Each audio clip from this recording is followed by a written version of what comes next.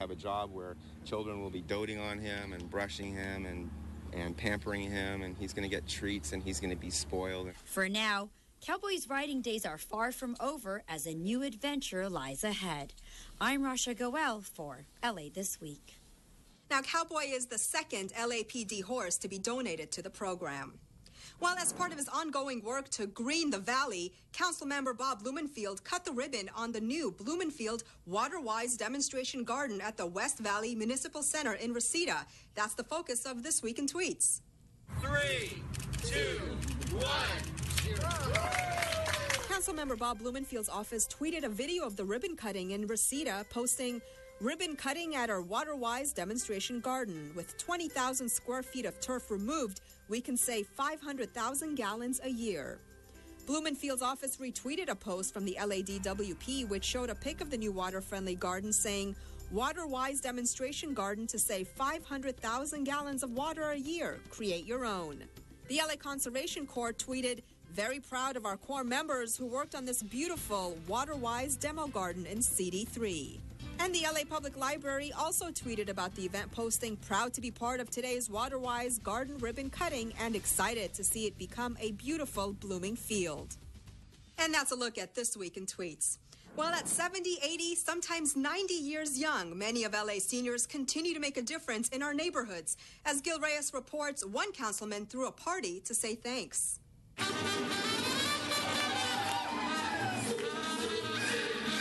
The young at heart, having a good old time. Oh, wow, I'm doing a salsa and a little merengue. Hey, it's fun. Hundreds of seniors gathering here at the LA Convention Center for this special luncheon and talent show hosted by Councilman Curran Price. These are people from churches and senior centers from the Councilman's South LA district primarily, and many of them don't mind telling you that they're remaining very active even during their retirement. Senior fraud is the #1 form of elder abuse in the country. Adrian Omansky, a retired teacher, now leads an acting troupe made up entirely of seniors. These actors visit community centers and perform skits about hidden senior scams on the internet. If you see anything on the computer that doesn't look right, delete. If someone calls you and says to you that you owe money to the IRS, this is one of the #1 scams in the United States. We need more seniors to become active. Amos Freed, a retired attorney, uses his legal skills to set up food assistance programs for the needy. This is something I'm basically committed to try to help out in this issue, working with the council people. The seniors bonded over chicken lunch and entertainment. It's a fun way to celebrate our community, bringing the community together, and celebrating the special role that senior citizens play and continue to play in our community. Because for them, there's still much more to contribute. In downtown LA, Gil Reyes for LA This Week. And of course, lunch and entertainment were all free. Well, it was a long time coming, but residents in Woodland Hills finally can enjoy a new community amenity that honors local first responders. This fire truck represents former Fire Station 84, which used to be housed here at Canoga Avenue and Costanzo Street in Woodland Hills from 1949 until 2007. When the station was moved to a new location. And for nearly 8 years before becoming this play area for kids, officials say the vacant lot was an eyesore in the community, falling into disrepair and creating blight in the neighborhood. But not anymore, as the site has been transformed into a neighborhood attraction. I am delighted. We just had this baby in March, and it's exciting for me to take walks in the neighborhood and feel comfortable in the neighborhood and stop over here and just sit on the grass and play with him, and one day he'll be able to climb up there, so it's nice. As the lot sat empty, Councilmember Bob Blumenfield reached out to the community to get their ideas on what they wanted at the site. The majority agreed on a park that would honor the old fire station. And after 2 years, they got what they asked for. Community members recently joined Blumenfield, the Department of Rec and Parks, and other city officials to help unveil and dedicate 2 new plaques. It's not only a great amenity, a parklet for this area, but also a great testament to our public safety folks and specifically for our firefighters. Residents say the new park adds value to the neighborhood by providing a place where families can gather and spend time. The $1 million park includes a red play structure in the shape of a fire truck, shade canopies, and a drought-tolerant garden. This is probably the best use of the property that I could think of over the years. The unveiling comes several months after a ribbon-cutting ceremony introducing the park to the community. We really like the theme. It's fun. The children seem to really like it, so we're excited about it. A fire truck that kids can call their own, and what can be better than that? The park will be open from dawn to dusk. While a fundraising event for you and your best friend, Beethoven comes to life as the LA Philharmonic kicks off its winter season and a ride at Griffith Park that will scare your socks off. All this in this week's Things to Do. Here's your chance to spend some quality time with your best bud. For 19 years, Best Friends Animal Society has hosted Strut Your Mutt, the fundraising walk and festival that helps raise money for local animal welfare organizations in cities around the country. And this year, they're upping the fun quotient by adding the timed 5K race to even more Strut Your Mutt events. So leash up your pup, unleash that inner athlete, and join the fun. Runners will start ahead of walkers, and after the race, awards will be given to the first place male and female finishers, as well as their pups. All runners get a great Strut Your Mutt technical shirt, while dogs receive their own sporty bandana just for participating. The event takes place on Saturday, October 10th at Exposition Park, located at 700 Exposition Park Drive. For tickets, prices, and to sign up, visit strutyourmutt.org. The LA Phil's winter season kicks off with the dramatic works of Beethoven for both young ones and adults. Pioneering symphonies for youth mix music with fun and fantasy for children ages 5 to 11. As part of the Immortal Beethoven Festival, the Sim Bolvar Symphony Orchestra of Venezuela takes us on an imaginary tour of the house where Beethoven was born. Come for the chance to experience a live orchestra through the fantasy of theater in some of the most exciting music ever written. Each performance is preceded by a choice of art workshops, including an instrument petting zoo, dance, and more. The performance takes place Saturday, October 10th at 11 a.m. at the Walt Disney Concert Hall in downtown LA. For tickets to this concert and other Immortal Beethoven performances, visit laphil.com. For thrill seekers, check out the Los Angeles Haunted Hayride. The famed Griffith Park attraction takes folks on a ride through the old zoo where they'll face the underworld and portrayals of the 7 deadly sins.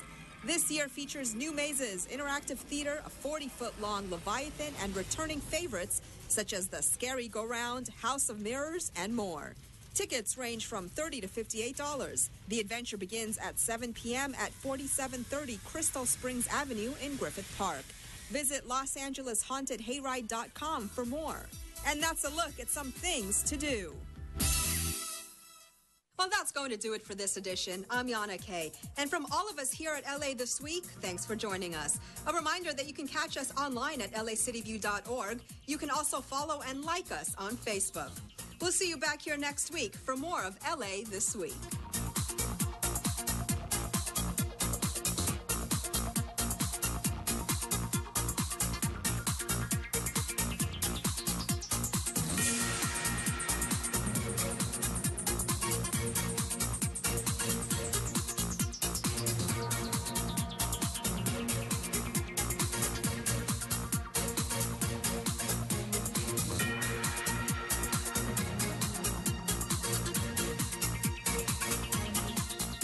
I got you something very special for our first anniversary. Now close your eyes. Surprise! It's an emergency preparedness kit. Isn't it great? It's got food, water, first aid kit, and this neat emergency tool for shutting off utilities. Honey, we are going to be prepared for any emergency. Honey? Sweetie, I have one more surprise. This really cool cranking flashlight. Get the message? Be prepared. Don't hurt me this way.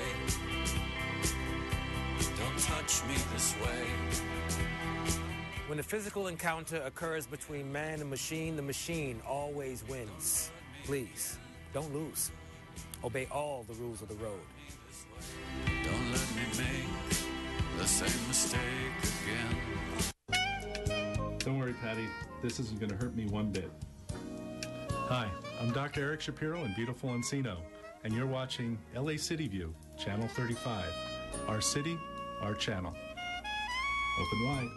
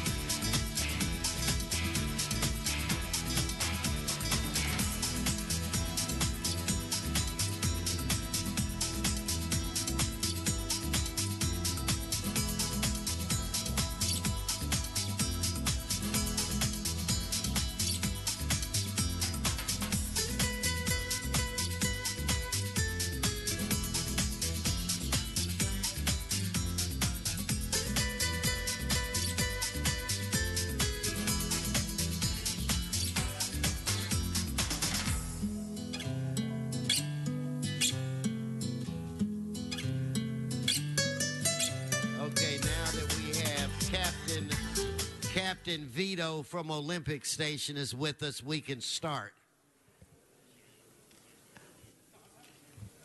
Good morning. Shh.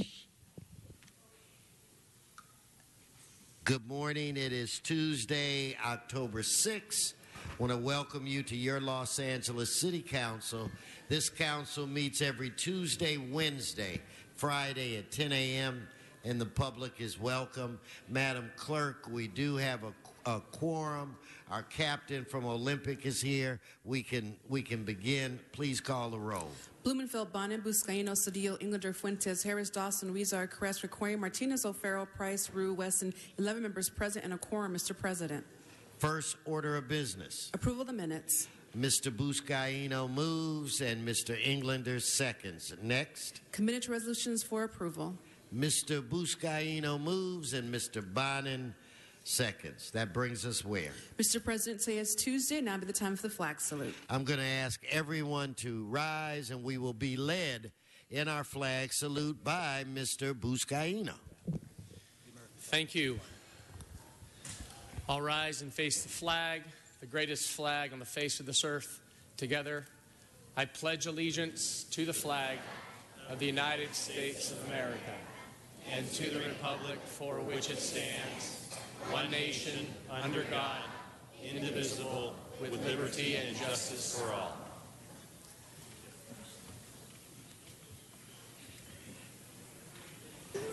Thank you, Mr. Buscaino. Let's run through the agenda. Madam Clerk.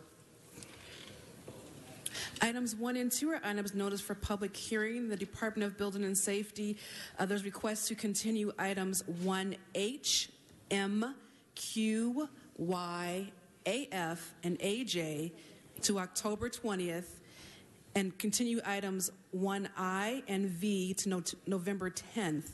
Also, the department reports that items 1K, N, X, AD, AE, AI, AL, and AN may be received and filed, and as much as the liens have been paid, there has been a recent change in property ownership, or the properties are single-family owner-occupied dwellings and exempt from lien. Okay, so without objection, that will be the order. Do we have cards? Yes, cards on both items. Okay, then let's move to the next set of agenda items. Items 3 through 27 are items for which public hearings have been held. Okay, 3 through 27. Members, any specials? I do not see any. Let's prepare to hold item 27, I'm being told.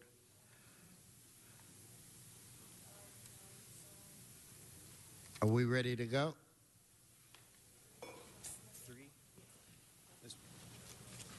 Mr. President.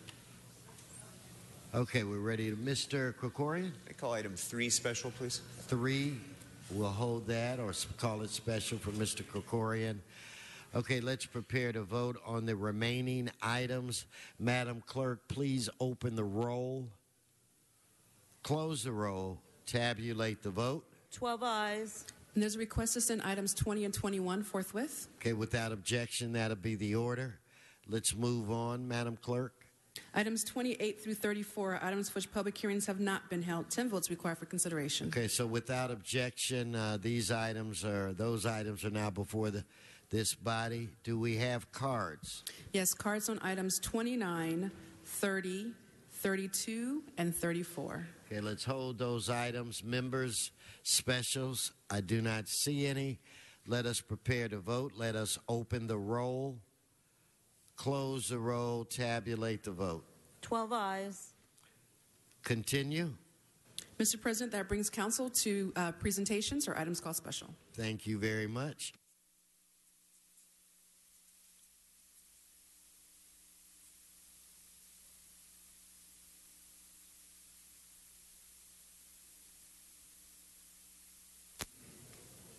Okay, before we begin with a very important presentation, we're going to take care of a couple of housekeeping issues here.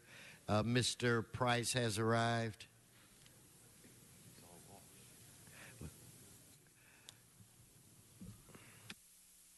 Go to item 29. Mr. Walsh.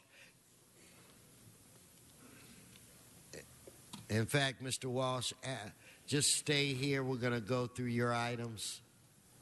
So please come forward. This is on item 29.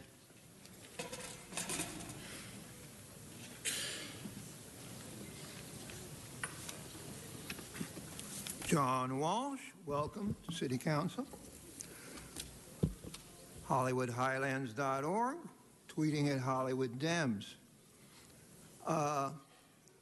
Number 29 concerns housing. As you know, we have a horrible housing situation here in Los Angeles, and this concerns the rent escrow account program, which is a good program, which means that if your landlord does not repair your unit according to code, you can go right to the city, and after that, he doesn't get the rent anymore. It goes into escrow, and he doesn't get it till he repairs your apartment. Remember that. They'll never tell you that. Only a renter like me will tell you. That's what REAP is, R-E-A-P. Find out about it. 1 minute. Thank you. Let's prepare to vote on this item. Mr. Walsh, don't go anywhere. Let us open the roll, close the roll, tabulate the vote. 13 ayes. Item 30, Mr. Walsh. Item 30. Yes, sir. John Walsh, blogging at HollywoodHighlands.org, tweeting at Hollywood Dems, or go to J. Walsh Confidential. This is the unsafe, unhealthy site conditions at a housing asset formerly owned by the Community Redevelopment Agency. Now, we abolished the Community Redevelopment Agency, and the tax money that was going to them is now going to the state and to education.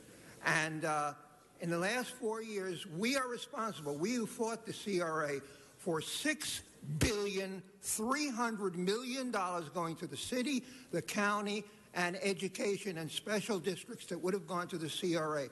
And even though they got all that money, you can see that the CRA was doing a terrible job on housing assets. There is no more CRA. This little baby CRA they created is nothing. HollywoodHighlands.org. Thank you. Don't go far, Mr. Walsh. Let's open the roll, close the roll, tabulate the vote. 13 ayes. Okay. Mr. Walsh, 32. 32, sir. 32. This concerns the this concerns an exemption from one principal project. What is an exemption? The charter says that you must have certain qualifications to hold positions in the city, unless the city council votes to exempt you. Now, that means that they don't mention the name of this person, or this coordinator for emergency management department, but that person does not have the qualifications. Remember, anytime I say something wrong, they jump on me. Anytime they don't say anything, it means I'm correct. So what they're doing here is allowing an unqualified person, according to the city charter, unqualified, to take over this emergency management. Now, in other cities like New York, Chicago, hundreds, thousands of these jobs. Here, we had reform, but the reform is gone now. And what we have here in this city of Los Angeles is many, many people. And how do you get these jobs? You're a friend with the mayor or the mayor's lover, Mr. Glendake, or the mayor's wife, or Mr. Rue's friends, or Ms. Price's friends, and then you get an exemption, and then but they have to vote it here. Now, they're not going to say one word. Not one person up here is going to ask, who is this exemption for? What are their qualifications? And remember, this is emergency. We will need the most qualified people on earth in emergency, and this unnamed person. Don't worry about city, the reporters. They don't give a damn. They're sitting back there smoking weed. HollywoodHighlands.org, this exemption, and these exemptions come through all the time, and we have a host of unqualified people, especially in emergencies. And they don't give a damn. Thank you, Mr. Walsh. Don't go anywhere. Let's prepare to vote. Members, let's open the roll, close the roll, tabulate the vote. 13 ayes. Okay, now how much time does Mr. Walsh, you have 1 minute on this one. It's item 34. John Walsh blogging at HollywoodHighlands.org or J. Walsh Confidential. Okay, these are the maps. What are the final maps mean? The only reason you don't have a high-rise or a mini mall next to you are these maps. These maps are the entire area, the zoning. What they do is slip an amendment into the maps. No one will ask any questions here. And all of a sudden, when you see them building a hotel, a motel, whatever they're building next to you, it's because of these final maps. Now, do you hear anyone say anything about this? No. You'll only hear this when I speak about it at various council districts. HollywoodHighlands.org for the truth. Thank you, Mr. Walsh. Let's prepare to vote on this. Let's open the roll, close the roll, tabulate the vote. 13 ayes. Okay, before I call on Joey B. Mr. Buscaino, let's move to item 2. Do I have a Kevin Michael Key? Kevin Michael Key, item 2. Kevin Michael Key.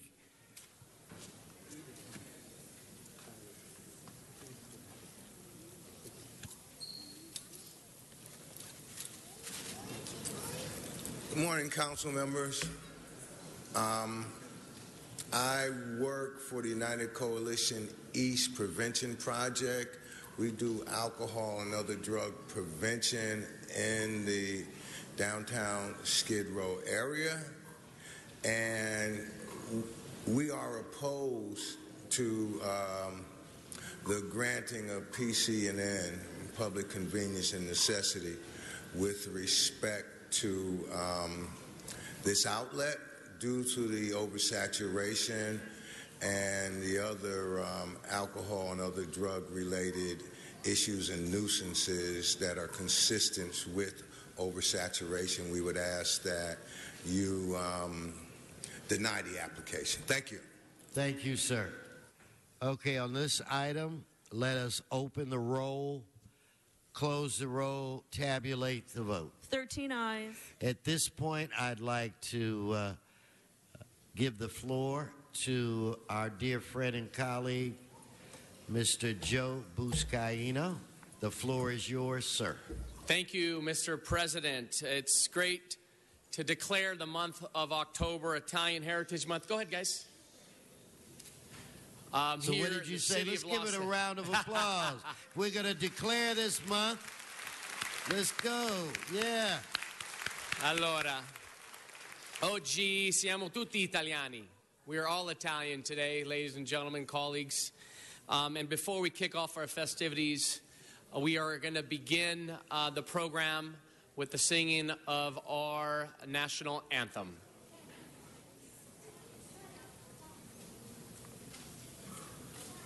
All rise, please stand.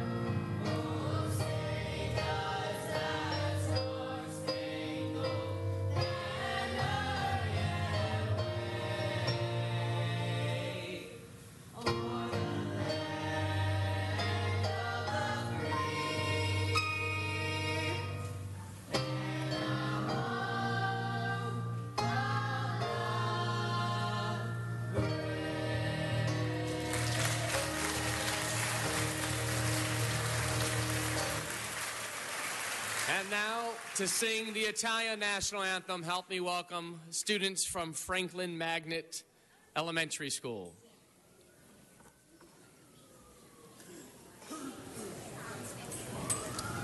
Yes.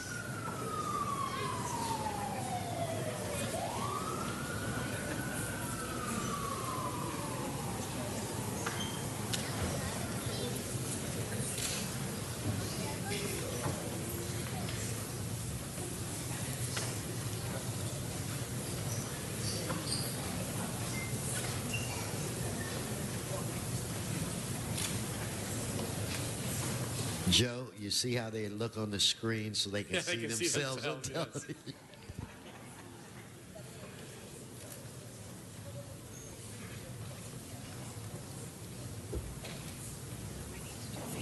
Allora, siamo pronti? Quasi?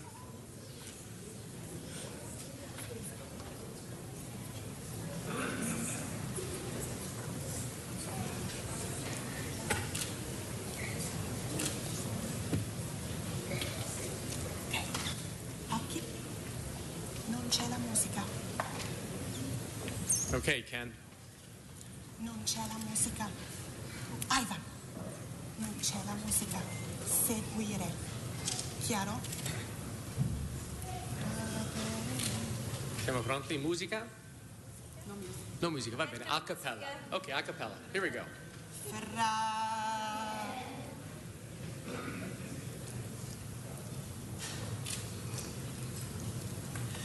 Fratelli d'Italia, l'Italia si desta dell'elmo di Scipio, se cita la testa, dove la vittoria le porta la chioma che schiava di Roma e Dio la creò. Fratelli d'Italia, l'Italia si desta dell'elmo di Scipio, se cinta la testa, dov'è la vittoria e porca la chioma che schiava di Roma e Dio la creò. Stringiamoci a coorte, siamo pronti alla morte, siamo pronti alla morte, l'Italia chiamò.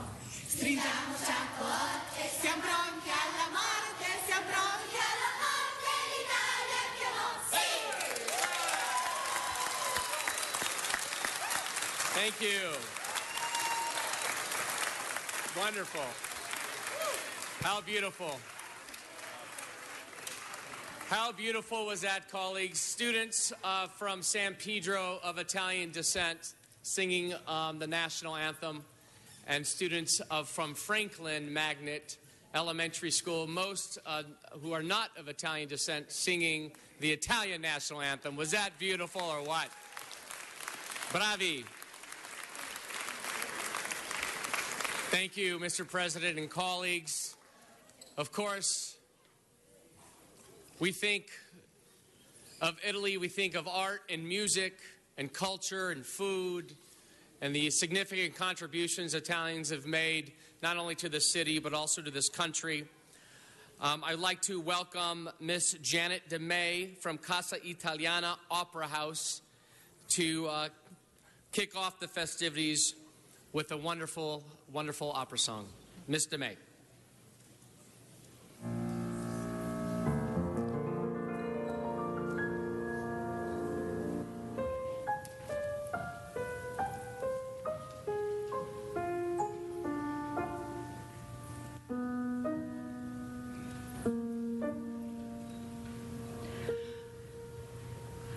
Voce di luna,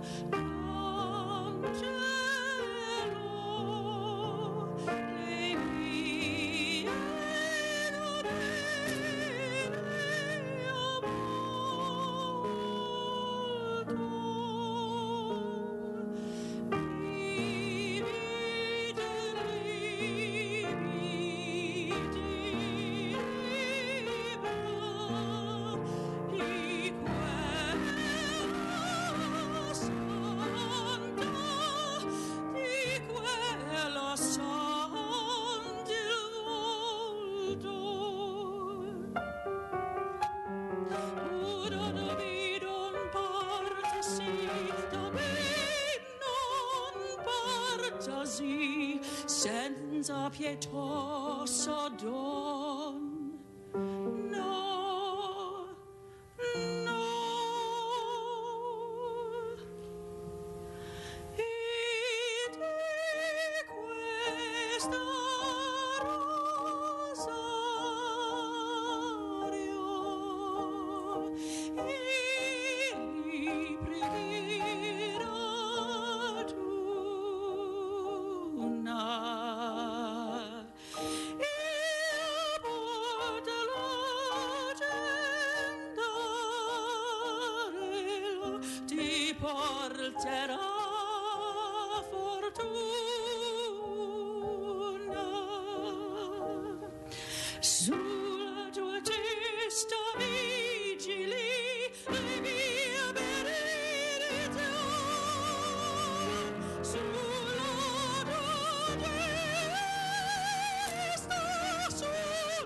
tua testa vigili la mia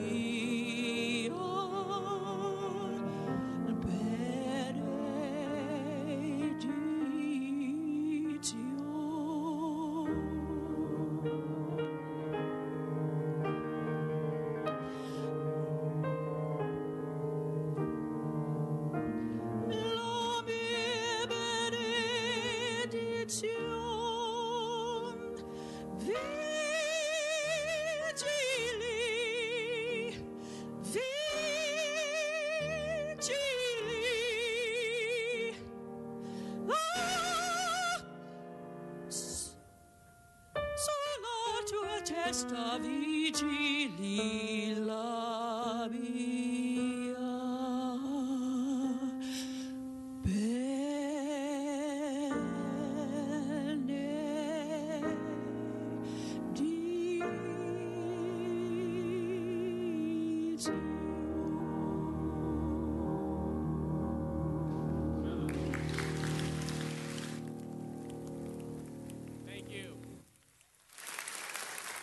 Janet DeMay, thank you so much, Miss DeMay. Appreciate you. Allora, ancora una volta sono onorato a dichiarare questo mese il mese di eredità italiana americana. I'm proud again to declare this month Italian American Heritage Month in the city of Los Angeles. Colleagues, each and every year, the President of the United States signs an executive order designating the month of October as National Italian Heritage Month, which recognizes the many achievements and contributions of Americans of Italian descent, as well as of Italians in America.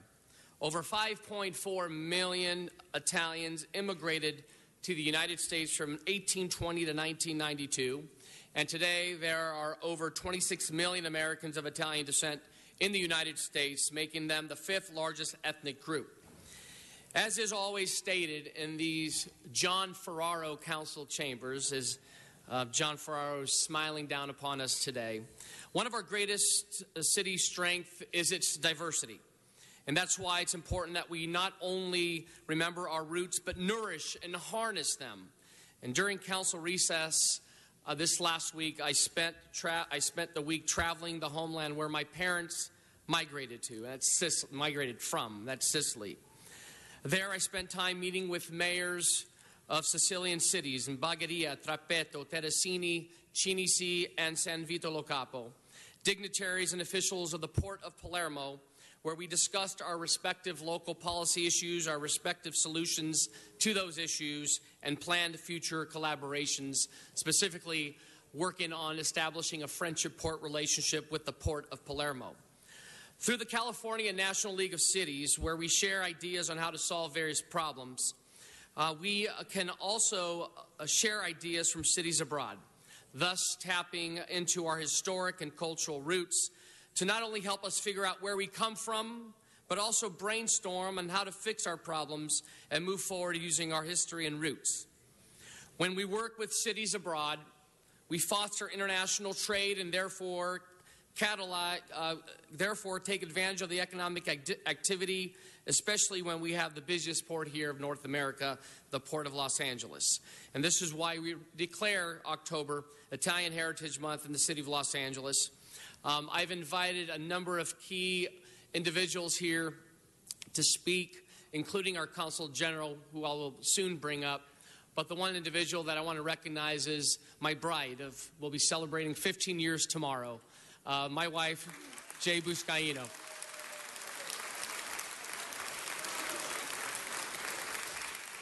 And with all due respect, Mr. Koretz, she is my favorite karaoke partner today.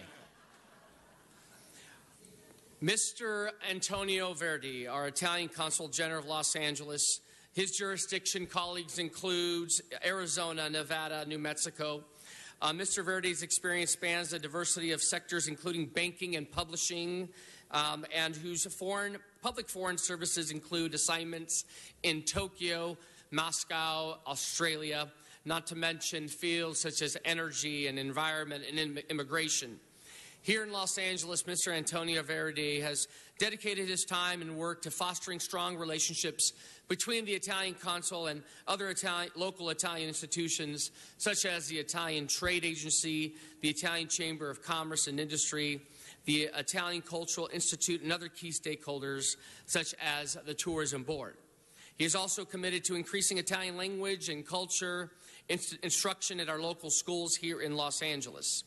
And by having a strong emphasis on establishing and nourishing relationships between local Italian cultural and business organizations, and by introducing Italian culture to our youth, we create economic activity between our city here and cities throughout Italy and the rest of the Mediterranean. Come si dice, quando lavoriamo insieme, rafforziamo le nostre forze e ridurre al minimo le nostre debolezze. Con rapporti culturali e commerciali possiamo crescere insieme le nostre proprie industrie. And just like I told the mayors in Sicily, when we work together, we strengthen our strengths and minimize our weaknesses. With cultural and commercial relationships, we can grow together our respective industries. Help me welcome our Italian Consul General, Antonio Verdi.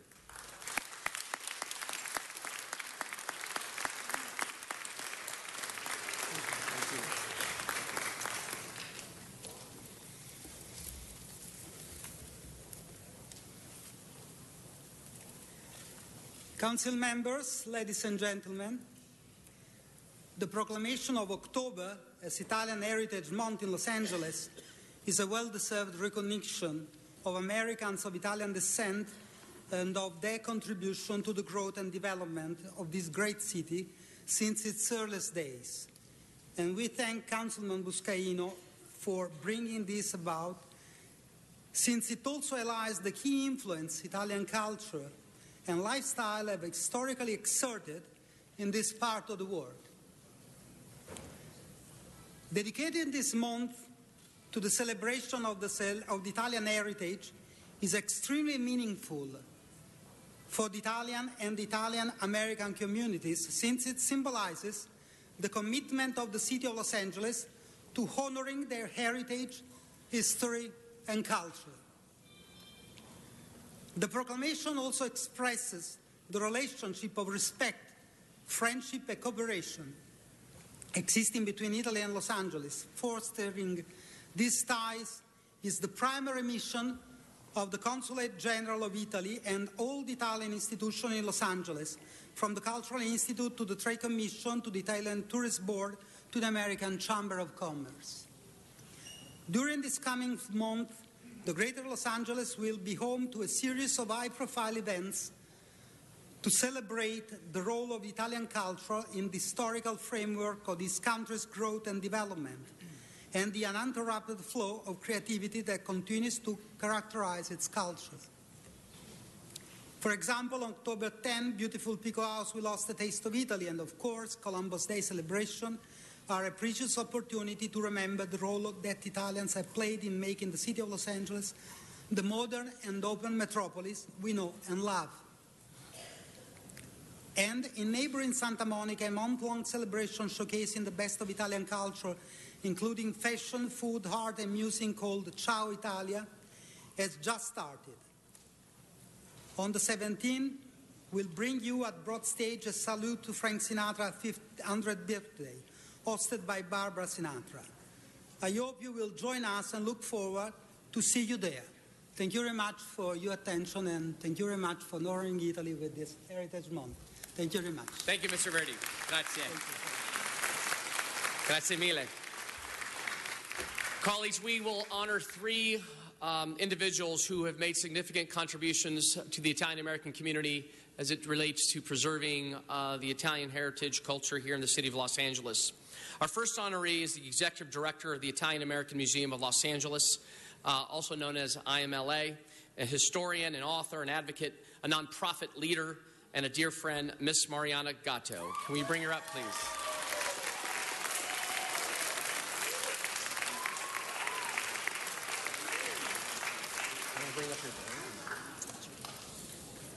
I missed my second kiss. Okay, it's okay. And Damiano. Damiano, vieni. Joining Miss Gatto is her son, Damien, and also the board president of the Italian-American Museum, Mr. Paul Pagnoni. But colleagues and Mr. President, if I may, before I continue reading Mariana's bio and achievements, I can think of no better way to show our appreciation to her and the entire board and the efforts made by preserving and putting together this incredible Italian museum by taking up item number 27 on today's agenda, which we know Mariana has worked tirelessly on for many, many months. If we can take item 27. Item 27 is now before us. Colleagues, item 27 is an Arts and Parks River Committee report. Thank you for your leadership, Mr. O'Farrell, for hearing this in your committee, and also to Mr. Huizar, whose district includes the Italian Museum. Thank you for your commitment, Mr. Huizar, for embracing and supporting the Italian-American Museum, the Italian Hall. This item before us, recommending the approval of a 10-year lease agreement with the Italian-American Museum of Los Angeles with 3 10-year renewal options for space at the Italian Hall building in El Pueblo. Over $2 million has already been raised and expended by the nonprofit Historic Italian Hall Federation for the renovation, improvements, and maintenance of the museum and the Italian Hall building. And they have committed to raising an additional $500,000 in the initial 10-year period and $500,000 during each renewal option period for improvements, exhibits, and artifacts. I also like to recognize from the El Pueblo Commission, Commissioner Sal DiCostanzo, who's here, who's actually videotaping. Thank you, Commissioner. And, of course, our General Manager, Chris Espinosa. Thank you, Mr. Espinosa, for your leadership. So, colleagues, I ask that we support item 27 before us. I ask for an aye vote. Okay, Mr. Cedillo. I rise, obviously, to support this. There is incredible leadership, Marian Gatto, because the most appropriate person that you could select to be honored on this. You mentioned that there were $2 million raised and spent, and I want to give credit to the great, with all due respect to Mr. Ferraro, the great Italian of the city, Joe Sorrell.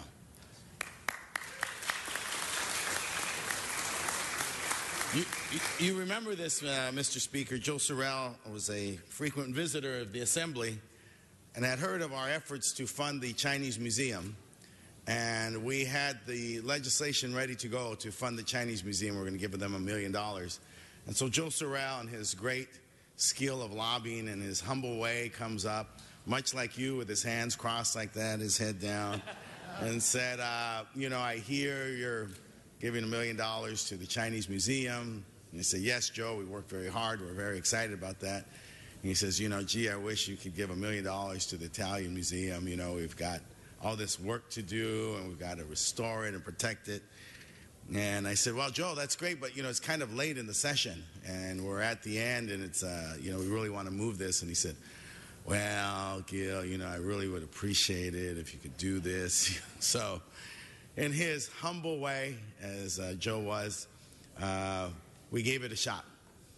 And so we put another $1 million in the proposal, and we called it the Marco Polo. And we said only in America and only in downtown Los Angeles and only at El Pueblo could we unite all these communities together.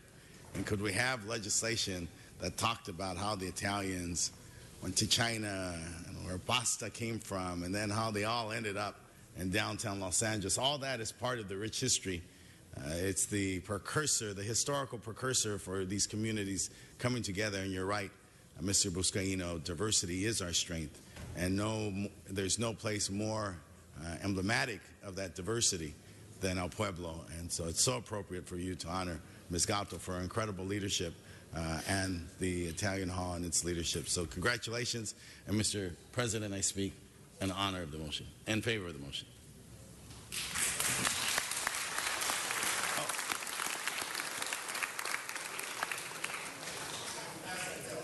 And you passed it. Okay, Mr. Huizar. Thank you, Mr. President. What a great presentation, Mr. Buscaino. We know that how incredibly important it is for you to talk about your Italian roots, and it's great to see that now with an Italian American here in Council once again, we continue to fulfill these chambers with Italians from all walks of life, but to have you feel that pride and joy of being an Italian, we couldn't have a better representative on this council than you, Mr. Buscaino. And Ms. Gatto, congratulations to you. You know, you along with Mr. Pagnoni and the board at the Italian American Hall have single-handedly brought back a project that many people thought would not happen. When I first got elected in 2005, I heard about how the old dilapidated museum was just sitting there rotting away, and not only not fulfilling its promise about bringing back and talking to people about the heritage of Italians in Los Angeles, but the history of Los Angeles itself and people who built this great city. So congratulations to you. Wonderful, wonderful recognition. And I recall back in Budget and Finance, we were able to allocate about $2 million to start the effort. It's great to see that it continues through fundraising efforts. That was the idea all along, that if the city put some money in to start the capital improvements, that the private sector would step up and continue the project, and we were able to do that. So congratulations to you, to all your board. Wonderful, wonderful job. Congratulations. Mr. Root. My brother from another mother. You know, thank you so much for today. We're all related. We're all related, right? Thank you so much for such a wonderful a presentation today, and it just livened up the mood here at City Hall. And I see your parents there, and I went to go say hi, and I was afraid they were going to take me to the side and offer me some beverages. Limoncello, right? Yeah. And but you know, as an immigrant, you know, it's so great when we share the diversity in our cultures and our roots. You know, Los Angeles is made up of immigrants. The United States is made up of immigrants, and it's about sharing and learning from each other. And, you know, not only do we have numerous links, we also have another. I have the fortunate opportunity to continue the legacy of Councilmember John Ferraro. Right. And I take that to heart, and we're inextricably linked.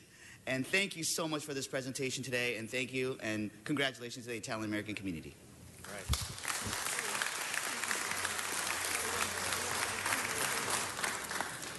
Back to you, Mr. Buscaino. Fantastic. If we can take item 27, again, I ask for an aye vote and hope we can get unanimous approval of this item before us.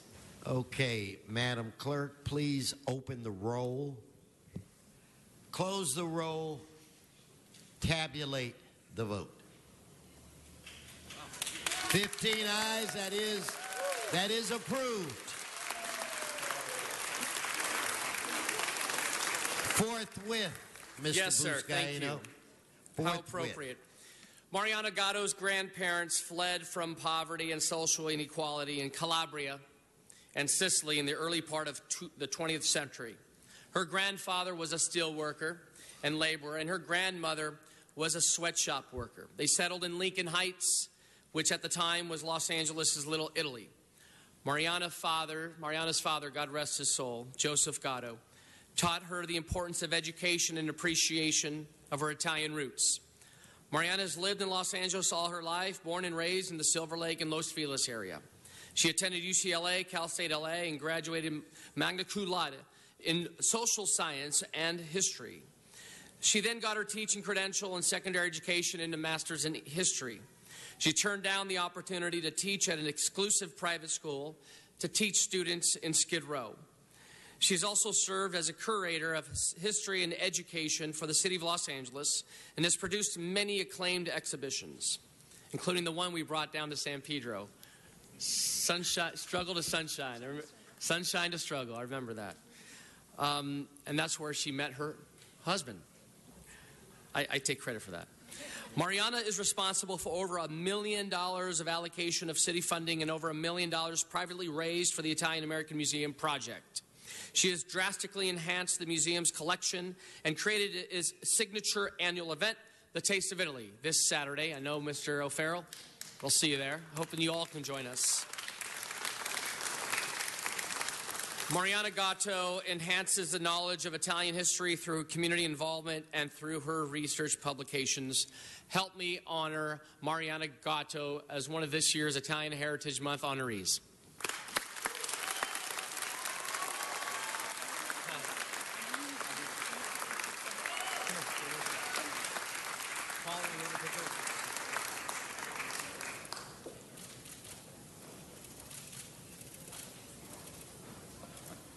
All right, go ahead. We'll have Eliana hang on to this. Thank you and good morning. Essentially, what I'm being recognized this morning for is doing what I love. And that's a very great feeling, memorializing the lives of others. So thank you, Councilmember Buscaino, for this recognition. I'd also like to acknowledge my son, Damien, who for the past 21 years of his life has inspired me to be a better person. And I'd like to dedicate this award to my grandparents, who faced pretty awful treatment in this country when they first arrived, like many immigrants past and present. But their struggles made my life, our lives, possible. And that's pretty much it. We're so happy to work with you on the museum project and bring the multi-layered history of our city to the masses. The museum is not simply for or about Italian Americans, but really a loving tribute to our region's diverse roots. So thank you so much.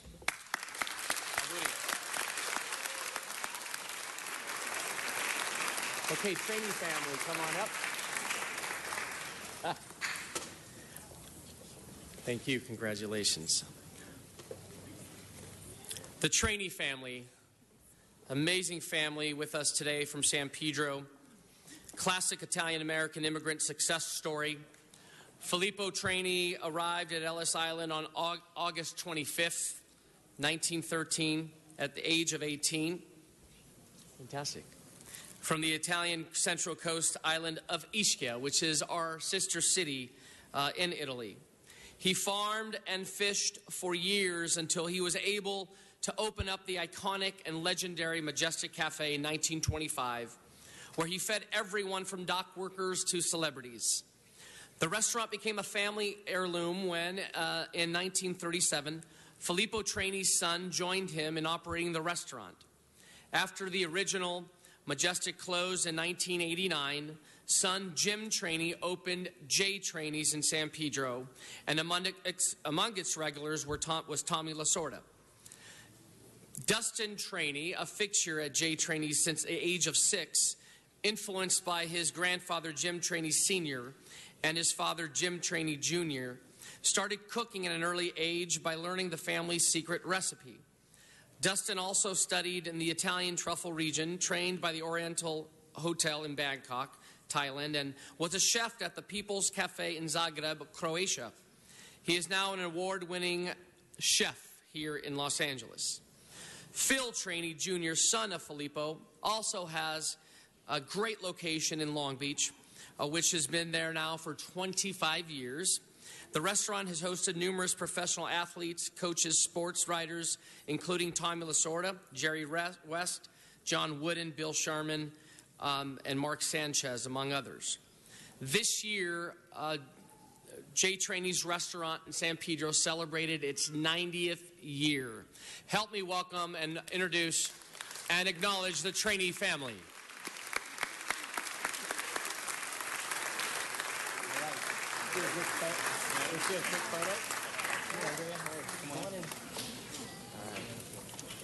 Okay, and your name? Rocco, look. Come here, Rocco. Come here. Attaboy. Yeah.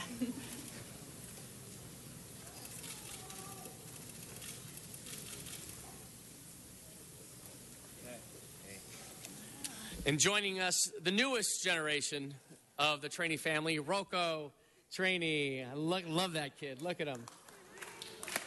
Okay, want to say a few words? Who wants to speak? Gus. Good to see you. Thank you, ladies and gentlemen, for having us here today. On behalf of the entire Trainee family, we would love to thank the City of San Pedro, the City of Long Beach, and the entire county for embracing our family and allowing us to live the American dream. Thank you very much. Thank you. Good job. And last but most definitely not least, we have with us today Mr. David Cristofaro, who is the Executive Vice President and Lead Region President for Wells Fargo Bank, overseeing 268 stores and more than 5,000 team members, and serves customers across Los Angeles, San Bernardino, Riverside counties throughout the Coachella Valley. Before entering and climbing the ladder in the banking industry, Mr. DeCristofaro grew up in the Bronx of New York City, where he attended predominantly Italian school, St. Teresa Elementary School. His father migrated to North America in 1958 in the region of Molise. His mother migrated from the Avellino province in the Campania region. Mr. DeCristofaro contributes to the culture and community of the LA region by serving as board chair of the Pasadena Playhouse, vice chairman of the American Red Cross of Greater LA, and also is a huge supporter of the Italian American Museum of Los Angeles. Help me recognize Mr. David DeCristofaro.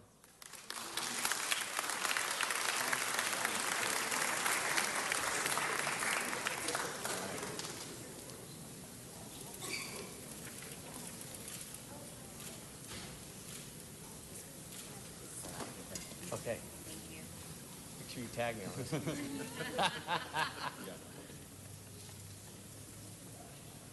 All right, Leanne, I want me to hold it. Go ahead, David, say a few words. Thank you. Appreciate that. All right. So first of all, thank you to President Wesson, the City Council, and especially Councilman Buscaino for this tremendous recognition. To be honored as an Italian of distinction in Los Angeles is so very special to me.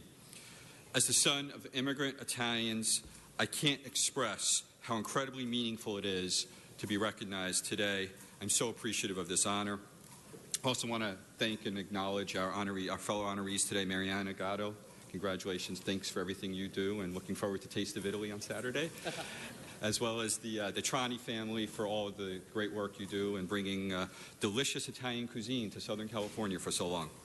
Also want to thank and acknowledge my friends and family that are here today, so thank you all for being here. I also want to take a moment to especially thank my parents, my family. They could not be here today. They're back in New York. I can tell you it was incredibly painful for my mom to not be here, but unfortunately she could not make it. Now, my good friend and colleague, who I think many of you know, Jonathan Weidman, he likes to say there are two types of people in the world: those who are Italian and those who want to be Italian. Yes, and boy is he right. I just returned from my first trip this past September to Italy, and this joke has renewed meaning for me. I had the opportunity to visit Amalfi, Rome, Tuscany, Florence, amazing cities with incredible food, incredible sights to see. I was just blown away by how incredible it was. The people and the culture were even more vibrant than I expected. But without question, the visit to my parents' towns was the most important and impactful, memorable part of the trip. My father is originally from a very small town of fewer than 300 people called San Stefano, a small city outside of Cambubas in the region of Molise. My mother is from another very small part of Italy called Cerinaria, in an area called city called Avellino in the province of Campania. Strolling through their hometowns and witnessing their tiny gray stone dilapidated structures where they grew up. They had a pig pen next door, seeing the fields where my grandfather would tend the sheep in the morning and throughout the day. I could not help but develop a renewed appreciation for the journey that they started in 1958 that took them from their small Italian towns to New York City with the hope of building a better life for themselves and their family. My trip gave me a new sense of the perspective of where my family came from, but quite frankly, all of our families came from, whether we're Italian or simply one of those that aspires to be Italian, and what it really means to have the courage to leave our homeland in search of greater prosperity. It is amazing that we live in a country where the sons of two Italian immigrants who came to this city with literally nothing can work his way up to become Wells Fargo's president of Greater Los Angeles and stand in the council of the city of Los Angeles and be recognized by our esteemed city council, something we should all be proud of. This is truly a country of great opportunity, and it is incumbent on all of us to honor this by giving back to the communities in which we live and work. That is why I am so thankful for the ability to work for Wells Fargo, a company that truly cares for our communities and values diversity.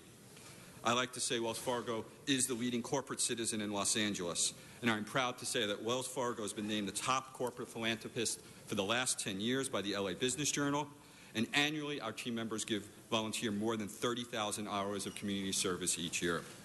At Wells Fargo, we know we can only be as strong as the strength of our community, and today I humbly and gratefully accept this wonderful award on behalf of our amazing community, my caring company, my courageous family, and the many daring immigrants who came to this country in search of greater opportunity each year. Thank you so much. Congratulations.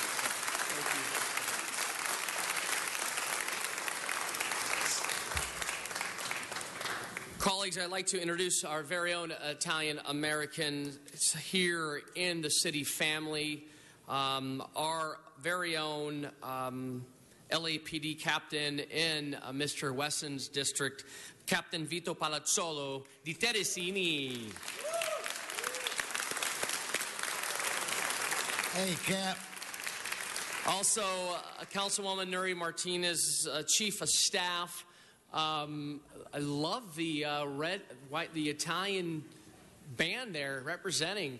Chief of Staff, Channel 35, we got to get a shot of that. Mr. Jim D'Antona. There you go. Stay put. Stay put. There he is. Really proud. We can't forget also an Italian American, my colleague, Mike Bonin. Did you know that his mom, Beth Constantino, is Italian as well? Mike, please stand and take a bow representing the Italian American community. Your mom's not here, she is here in spirit. Missing the Italian Fest this weekend because I will be back on the East Coast with her eating, sorry folks, the best meatballs and tomato sauce in the world. All right. Also, let's be reminded that Mayor Garcetti's great-grandparents immigrated from Italy to Mexico, and I believe he may be joining us a little bit later. In addition, I'd like to recognize Florentino Blastolino, who is our trade commissioner.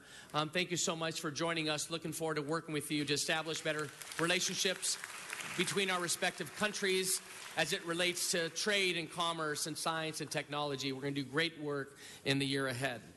Also, a number of Italian organizations joining us here: Federated Italo-Americans of Southern California, the Trappetto Club of San Pedro, the National Italian American Foundation, Italian American Museum of Los Angeles, the Italy America Chamber of Commerce, the Feast of San Gennaro, the Italian American Club of San Pedro, Casa Italiana Opera House, the Sister City of Ischia Foundation, the Italian Catholic Federated Branch 115.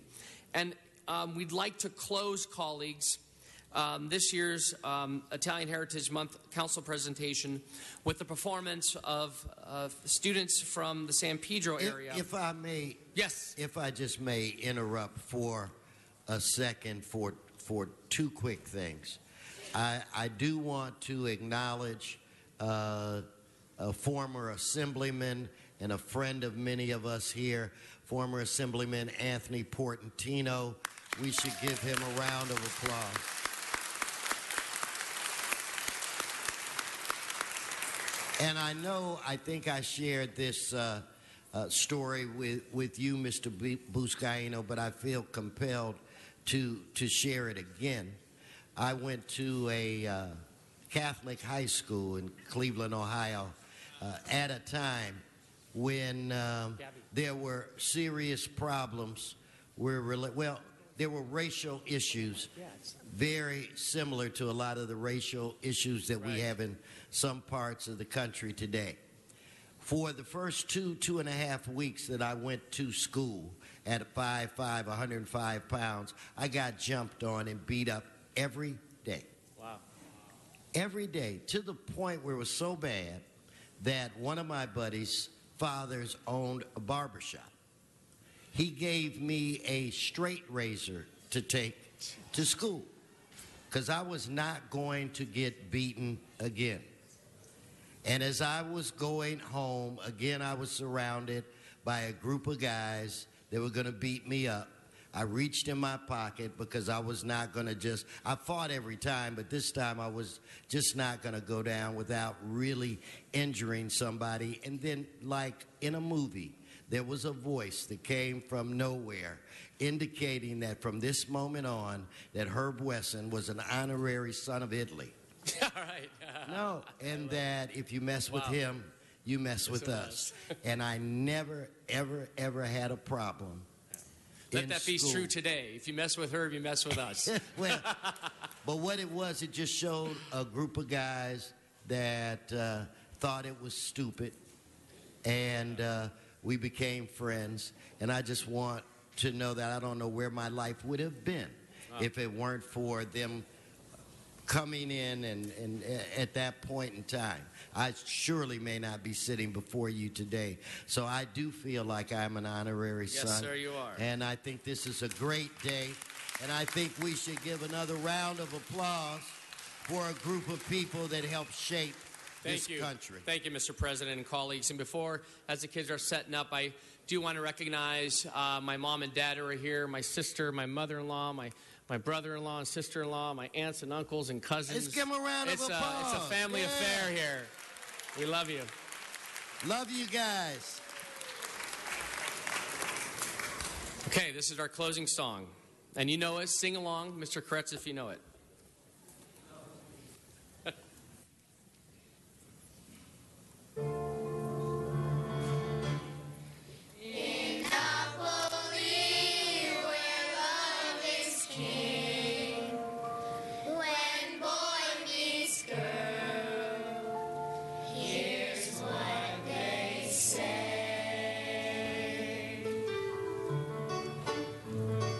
Go, Gia.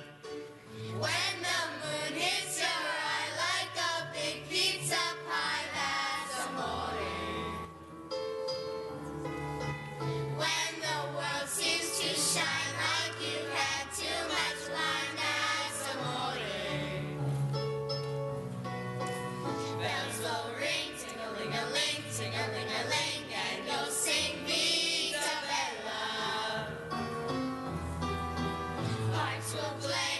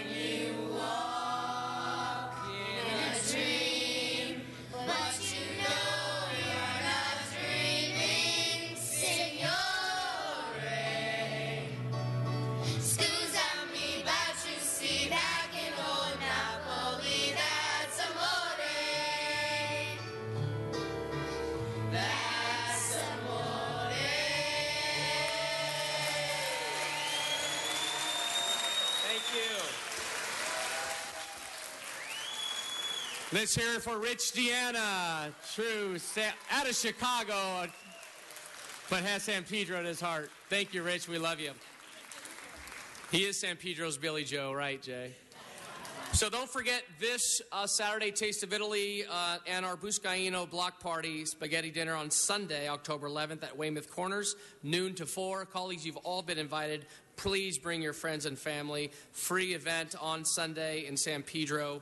Thank you so much. A number of individuals that helped put today's event together, and some program going on throughout the month in the entire region. Ann Potenza, Marcella Tyler, Emanuele Banabianco, Frankie Capitelli, Josephine Shamataro, Mariana Gatto, Hector Garcia of Farmer John's, Paul Galetti of Southwind Foods, Janet DeMay, Rich Deanna, of course, Antonella Hartel Ventura of students at Franklin, Umberto Bonfante, for the espresso, and Dustin Trainee from Dona. Thank you so much. God bless you, and thank you for joining us. There's a lunch reception. Everyone's invited at the forecourt. Everyone's invited at the lunch reception following the presentation. Thank you, Mr. President. All right, well done, Mr. Buscaino, and congratulations. Thank you. We'll go to item 1 at this point.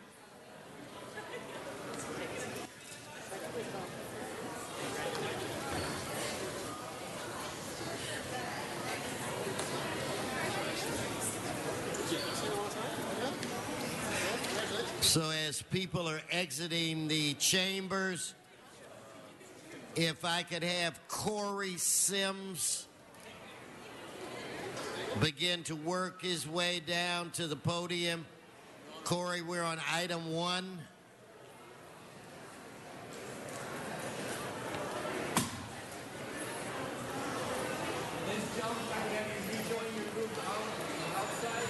In fact, it's my understanding 1G has been continued. Are we certain, Madam Clerk? Yes, Mr. President, item 1G has been continued to October 20th. Okay.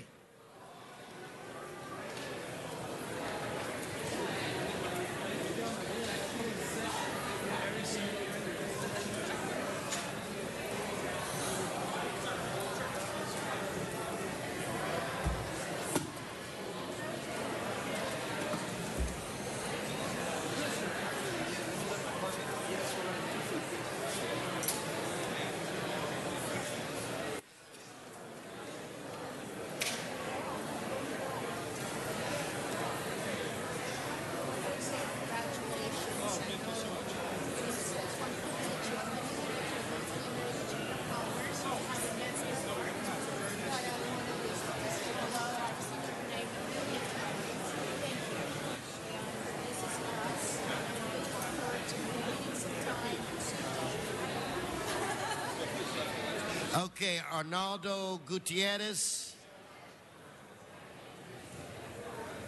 Mr. Gutierrez. It's 1L.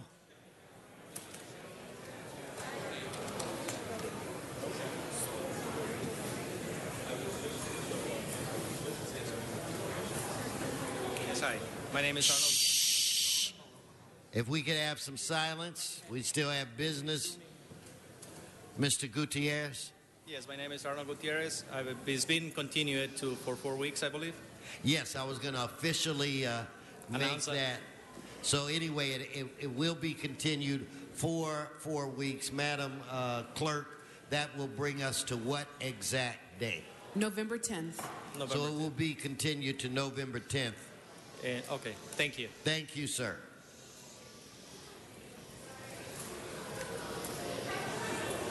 And also, Mr. President, there's been a request to continue items 1A to November 10th and items 1AC to October 20th. Okay, without objection.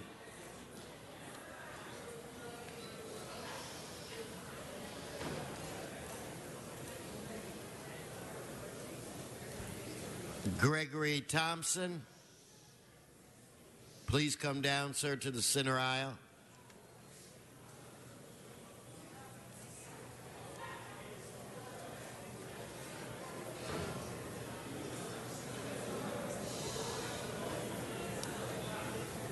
Go right ahead, sir. Oh, Yeah, my name is Gregory Thompson, and I was summoned here today to answer the summons that it was glued onto my house one afternoon. I came in. I'm the owner of 1500 East 20th Street, and I do reside there. And I have been working with the Historical Society about the property.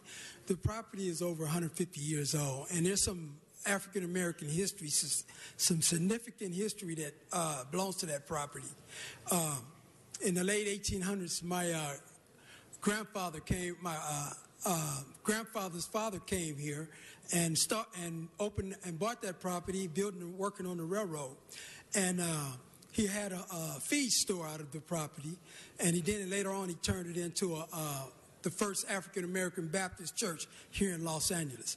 So we've been researching the property to find out. So far, we found out that Amy McPherson used to come there and do some preaching. So they're looking into it to find out exactly the significance of what the property is all about. And so that's the reason why, I fenced it up and just did what I done.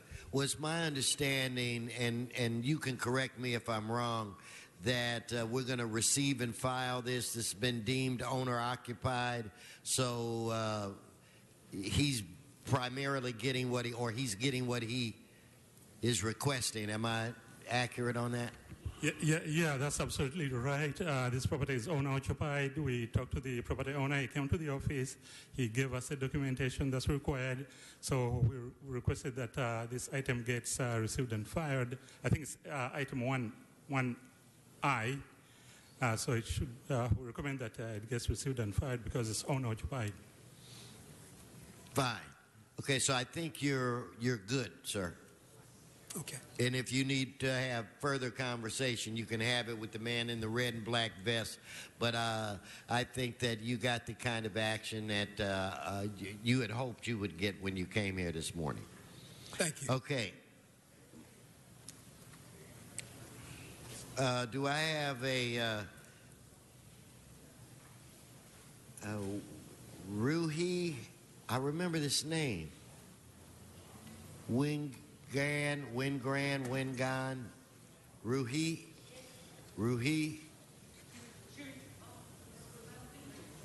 and Benjamin Afshani or something like that. Benjamin Afshani. And Mr. President, as she's coming, there's also a request to continue item 1S to October 20th. Okay, without objection, that'll be the order. Yes, ma'am?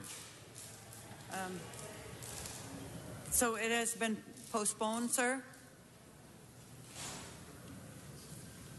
Yes, it's my understanding it's been continued till when? October 20th.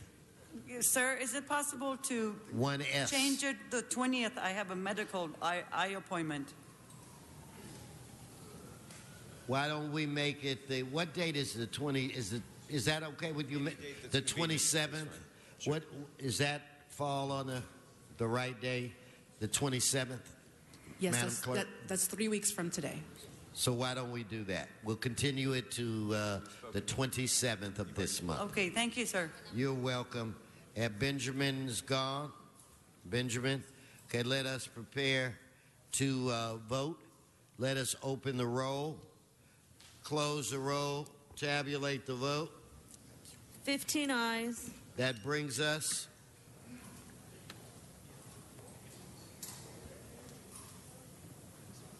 Mr. Krikorian, I think we're on item 3. Are we finished with that? I thought you held item 3. Yes, I did. I have a few questions for planning staff, please. Okay, so on item 3, if we could get the appropriate, there she is.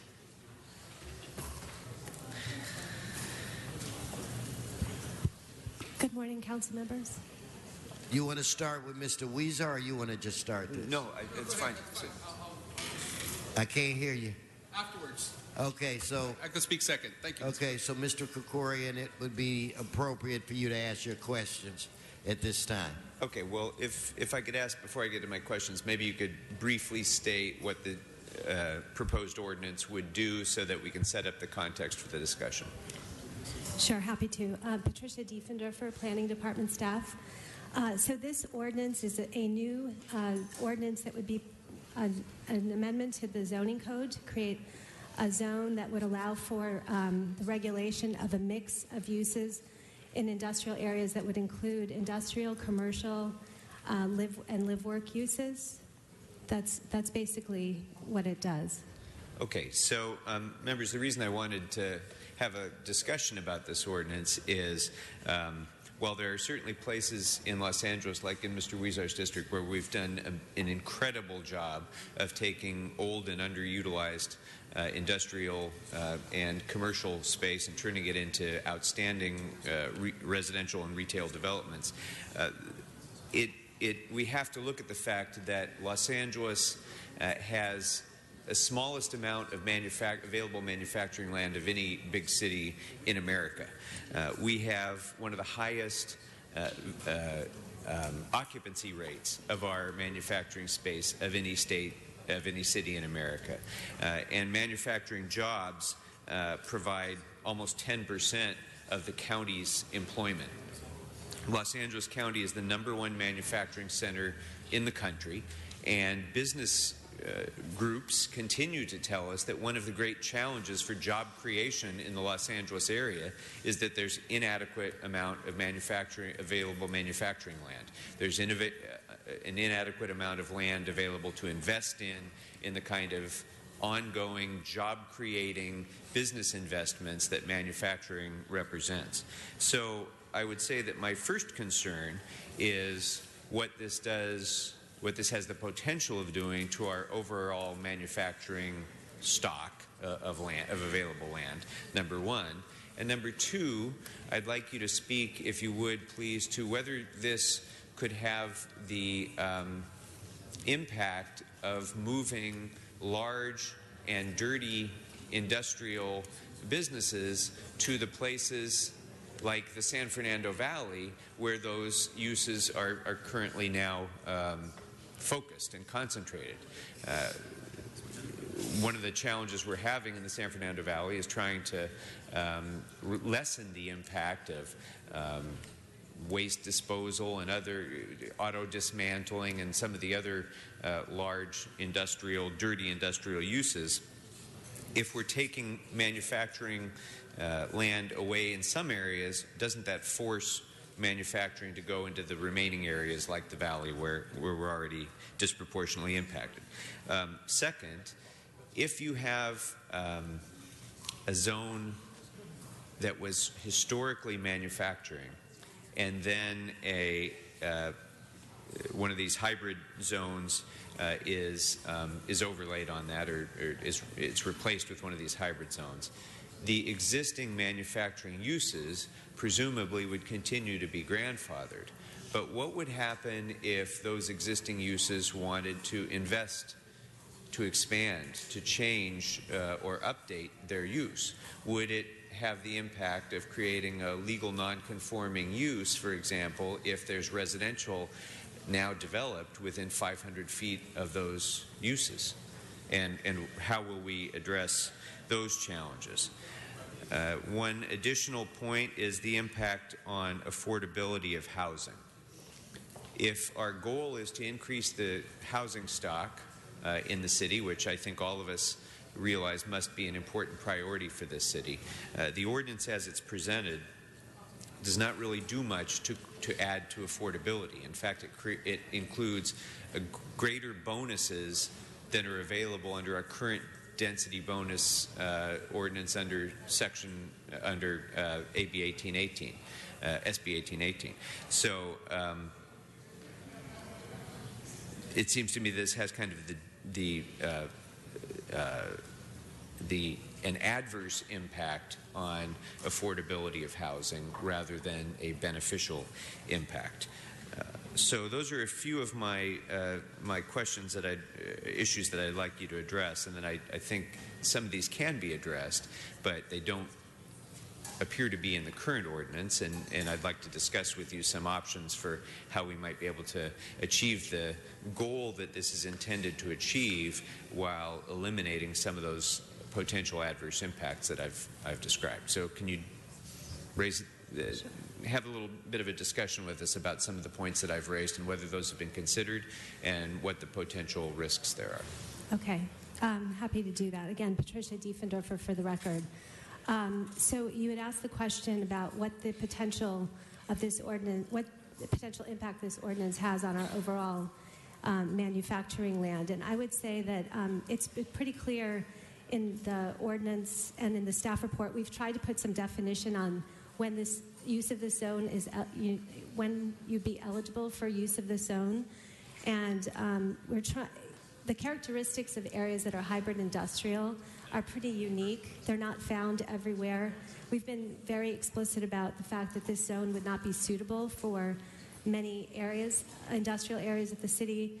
It's more suited to places where you have, you've perhaps had a stock of buildings, industrial buildings that lended themselves to adaptive reuse, and therefore you have some live-work units and kind of a residential base in those areas already. It's definitely more geared to places where that are transit served, so where you already have like a diverse mix of uses. So the idea is not to have this be like every industrial area be converted to this zone. It's really tailored for some very specific uses. And I think it's also important to say, when you ask me what the zone was intended to regulate, the zone is not trying to create new conventional housing. The zone is trying to, it's established a new use, a live-work use, and these units would be very different from conventional housing in the sense that they would be built to a certain standard. There's a new building code section 419, that allows for a mixing of live and work uses within a unit, and there's some very stringent standards, more commercial standards, that these units would have to comply with. So the idea is to create units that can house 5 employees, a maximum of 5 employees, because that's what this new building code ordinance does, and also to create spaces that are flexible and adaptable over time. These spaces could be used solely for business if someone who owned the space or rented the space chose to do so, because of the way they would be constructed. So I just wanted to make that point. And given the way that people are working, the nature of the way they work, it's changing. They want to live and work in the same place. This does have an opportunity to sort of expand the range of options for small businesses. So you also asked about the impact that it might have on having very few options for where heavy industrial could be located if many industrial areas were rezoned and redesignated to this industrial zone. First, I think it's important to point out that it will require, we're not rezoning as a part of this ordinance any properties currently. It would require the City Council to adopt a plan amendment and approve a zone change. So every request would be reviewed on a case-by-case basis. But again, as I mentioned in sort of answer to the first question, this is really supposed to have limited applicability. The idea is that this would not be suitable for many industrial areas, and there's really just a limited handful of industrial areas where it would be well suited. And this actually is consistent with the 2007 Industrial Land Use Policy Study, which identified discrete industrial areas where this kind of industrial mixed-use environment exists today, and incorporating a mix of uses, including live-work, would be appropriate. So your third question was would we be making any uses non-conforming by introducing, if any property was zoned to this zone? Again, that would have to go through a process that would involve City Council approval, but given the areas that I described, the kind of unique characteristics that would need to be found in areas that would be suitable for this zone, it's largely areas where there really probably isn't the kind of heavy industry that existing any longer.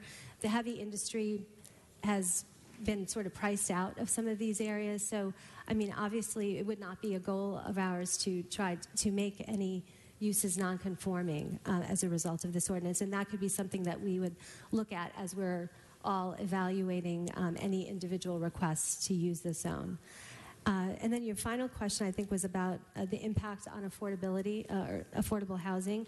The ordinance actually does have an affordable housing provision. This is a very unique ordinance. It's structured, it's kind of like a tiered zoning system that has been established in the ordinance. And once you introduce the live-work zone above a 1.5 to 1 FAR, which is the allowable FAR in most industrial areas today, you do have to provide an affordable component. And the affordability, the percentages of affordability required match the state density bonus ordinance. And I think you mentioned that the bonuses are a little bit more generous than would be required in the from the state density bonus ordinance. But the reason that that is the case is because affordability is only one public benefit that this ordinance is requiring. So the building out the live-work units to that more stringent commercial standard is also viewed from a policy perspective as a public benefit. And there's also other requirements, open space requirements, pedestrian paseo requirements. There's a number of other requirements that collectively place costs on development, and we're trying to help development be able to offset the cost for that whole package of public benefits, not just the affordable housing. So I hope that answers most of your questions. Okay, so if this is essentially enabling an ordinance that gives the council an option for future consideration of zoning changes in particular areas to this, yes, then wouldn't it be appropriate to include in this a requirement that when the council does make zoning changes, they make findings to the effect that, for example, the new use will not adversely impact jobs that would otherwise be created by the highest and best use of the property, that there is not a current or past public health adverse impact on public health in that area that would be harmful to residents who move into a residential area there. Perhaps a finding that changing a zone in a particular area does not adversely impact other areas of the city by displacing industry into other areas. I get that you're saying that in the sort of targeted areas that are anticipated to be used, that this is to be used. All of those things we would be able to easily make those findings. But unfortunately, that's not anything that's required, and this is an ordinance that would apply citywide. So could we have a requirement of such findings like that in the ordinance? Patricia Diefender for Planning Department staff, for the record. We can certainly look into that approach. We can, I think through the form and legality process, we can look and see if there are other provisions that we can add to the ordinance that would help address some of the concerns that you have. I think it's important that we look at those things and have those options before the council. We're looking at a comprehensive job creation strategy for this city right now. One of the single biggest impediments to job creation that the city faces is our manufacturing zones not being adequate. And I think that we at least ought to, if we're going to do this for old industrial zones that are no longer being used for those purposes, as you point out, and they're not suitable for manufacturing now, fine. But if this is going to have the impact on reducing the availability of land that could otherwise be used by job creating businesses, I would not be supportive of something that allows someone to cash out on a development that displaces current and future job creating opportunities. So if we could include those when the ordinance comes back here, those sorts of options, that would be helpful, if that's acceptable to Mr. Huizar. Thank you, Mr. Gregorian. Mr. Huizar. Thank you, Madam President. And first, I want to thank the Planning Department for their hard work on this ordinance. It's been 2 years in the making, and it's gone through several variations. The latest in which is that this started as a discussion in the Arts District in downtown Los Angeles, where there was such a demand to convert some industrially zoned properties into residential and commercial and other uses, given the transformation of that area.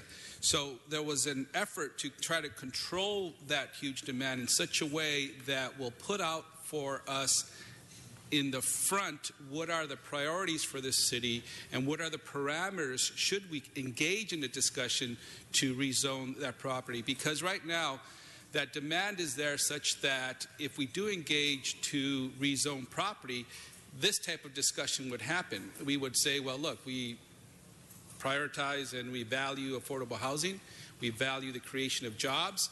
We value keeping the characteristic of that neighborhood. So why don't we take that all, put it in an ordinance, so when a developer comes to us and says, look, I'm interested in rezoning this land, this industrial zone land, we say, well, there's this hybrid industrial ordinance that you could take advantage of that lays out what our priorities are, instead of trying to negotiate each and every one and slowing down or even putting this in a framework for us. So that's really what I think we set out to do.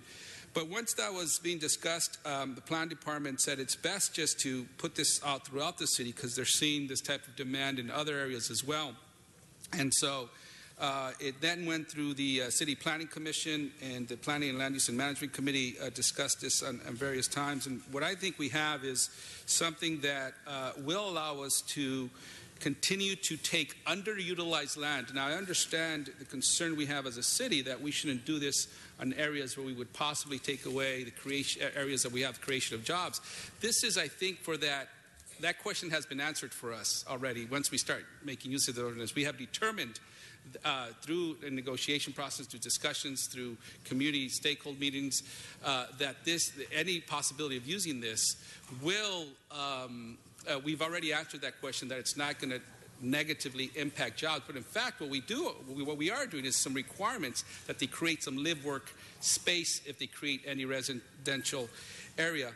And this ordinance, just like any other ordinance or any other planning approval, will have to go through the regular process of secret review, of zoning administrative hearings, et cetera, et cetera. So those discussions will take place. But I think it's a good thing in terms of what Mr. Krikorian has brought up, to put that up front in the findings that we should have that, just to make it crystal clear. That would come out anyway. That's the intention of the ordinance, is that we would only do this in those areas that are underutilized and we have determined that no future jobs will take place. But I think it's good to put that in there just to make sure up front.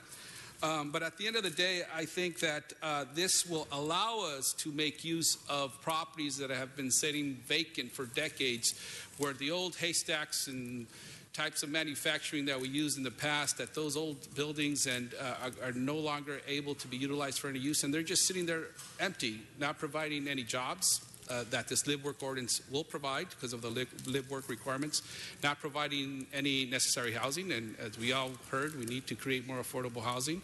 So I think at the end of the day, this is the right way to move, but at the same time, do it in a very methodical way and responsible and slow way. We've asked the planning department to come back with a report to our planning committee each year as to what we see is as a result of this ordinance, and is it achieving the types of goals we have set out for us. So we have that report that we expect from the planning department each year to let us know which direction we're going. So the findings on that Mr. Krikorian have set out, I think they're good. They will be evaluated under CEQA, other things, but I think to set them out up front, it's a good thing just to be clear about that. And colleagues, I would ask for your aye vote on this. This is simply to go out and ask the city attorney to do the form and legality, come back to us, and we will look at the final form once that comes back to us as well. So thank you. I ask for an aye vote. Mr. Krikorian?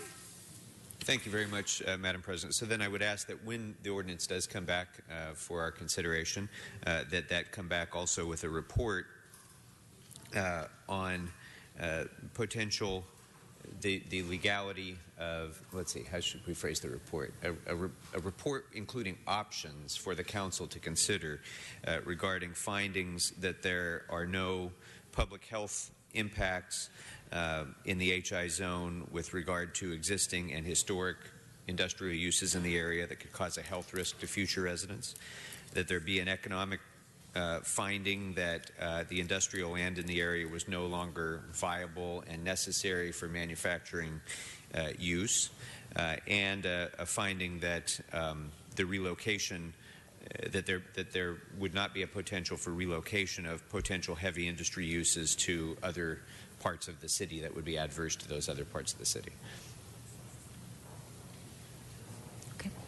Great. So if I could ask for that report back with the ordinance so that we could consider those options then, that'd be fine. Thanks.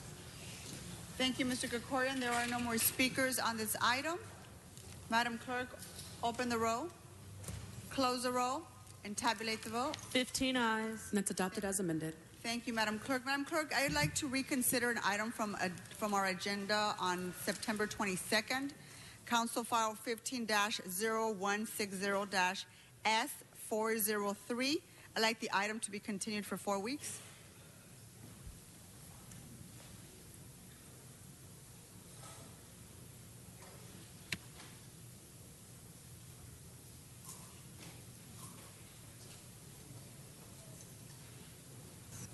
So, Madam President, since all items went forthwith on September 22nd, first Council should vote to suspend the rules. Okay, let's do that.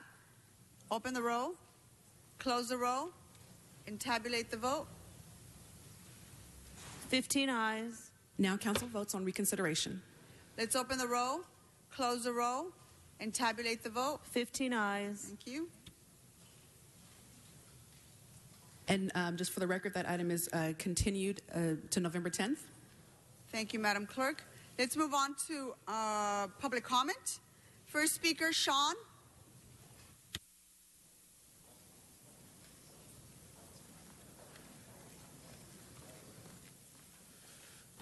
Yes, good morning, Sean, CD2. Let's keep the, you know, the rains are coming. Clean up the storm drains and rain gutters in all apartment and housings. Please clean up your gutters. The rain's coming. It's not a joke. Starbucks is being built on Burbank and Laurel Canyon. We're excited about it. Yeah, I'm surprised it's being built real fast. Yeah. The crosswalk on St. Charles Borromeo is still faded. The cars are not stopping. We need to do something about that.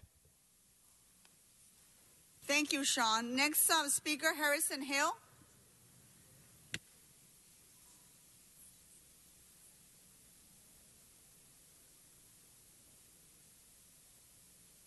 Hi, good morning. Oh, hello? Hey, good morning. My name is Harrison Hill. I'm coming out of Venice, and I wanted to speak today about the bicycles, the skateboards, and the scooters on the sidewalk. I think it's a problem. A buddy of mine, he's like 61 years old, and we were going for a walk yesterday. Skateboard came from behind, bike came from the front, and he almost got injured. I got a bad ankle, and I don't think it's right that pedestrians on the sidewalk have to maneuver around vehicles like that. I think they should take it on the road. Mothers with strollers, I completely understand. But if you're talking about skateboards and stuff, I think that's got to be on the street. And I have issue with that, and I'd like to see something done. Thank you. Thank you, sir. Next speaker, John Walsh.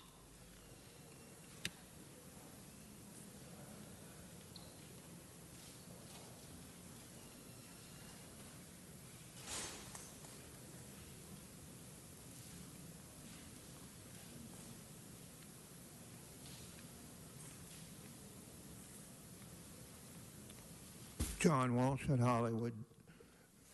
HollywoodHighlands.org or jwalshconfidential.com. Saturday night, a man was standing on the corner in Van Nuys. He was shot to death by the police. The police claim that he threw a beer bottle through their back window, and they thought it was a gunshot. A gunshot? A beer bottle? That's ridiculous. They jumped out of their car and they shot the man dead. That was Saturday. 3 days later, they refused to release any information concerning the murdered victim. Was he black? And I'm telling you right now, Black people are not welcome in the Valley.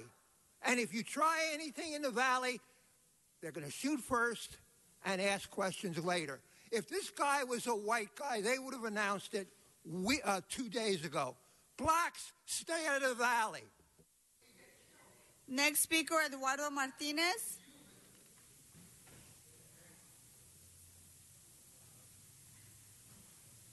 And Madam President, the speakers should be reminded not to yell into the microphones.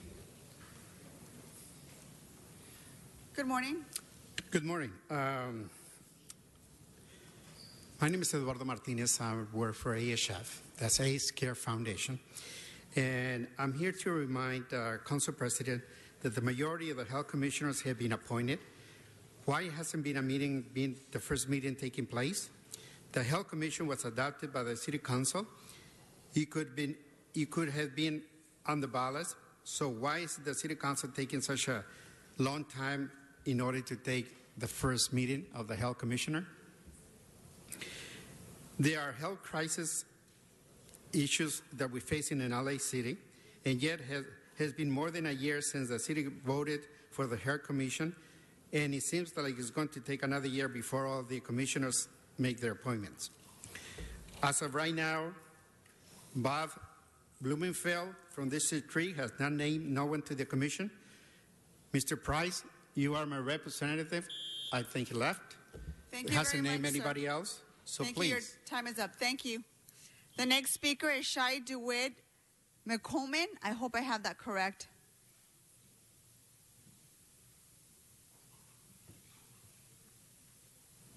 Followed by Guillermo Fregosa. Go ahead, sir. Good morning, President and Council. My name is Shai McConan. I'm 29 years old and a longtime resident of Los Angeles County. I'm tremendously concerned with the health crisis within the city. As advocates, we have been here many times. Thus, every time the council states that there will be a setup of a health commission, and yet a month goes by and there still isn't one in place. So I believe if the council is not going to act on this matter, my suggestion is that maybe it should go to the voters. I do want to thank the council for taking the time and hearing this concern, yet I do want to express that they should take action with urgency. Thank you. Thank you, sir. Next speaker, Arturo Arias.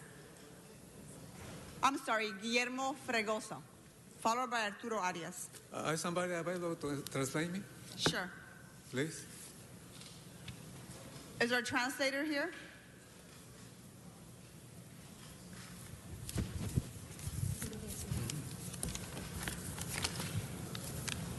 Buenos días, miembros del Concilio de la Ciudad de Los Ángeles. Good morning, members of the City of Los Angeles. Mi nombre es Guillermo Fregoso My name is Guillermo Fregoso. y soy residente del Condado de Los Ángeles por 35 años. I'm a resident of the County of Los Angeles for 35 years.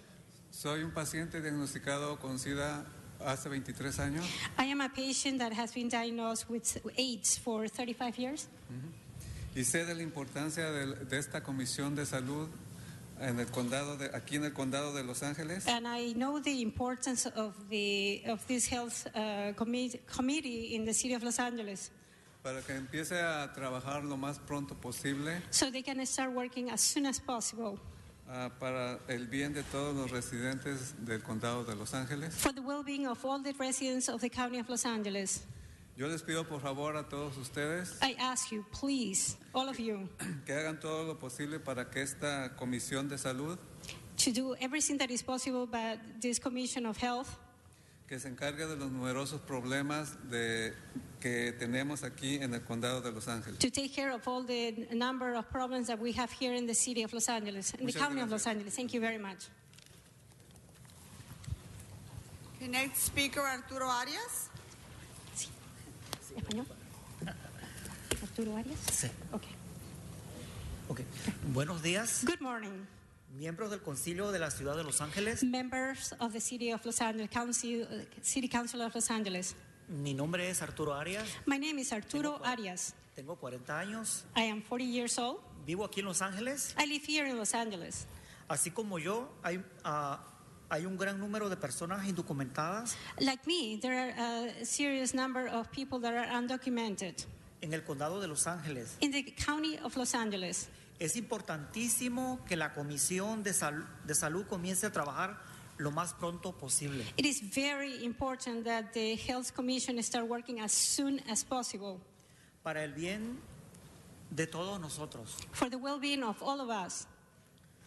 Parece ser que ustedes, los miembros del Concilio de la Ciudad de Los Ángeles, It seems like the members of the city of Los Angeles, no escuchan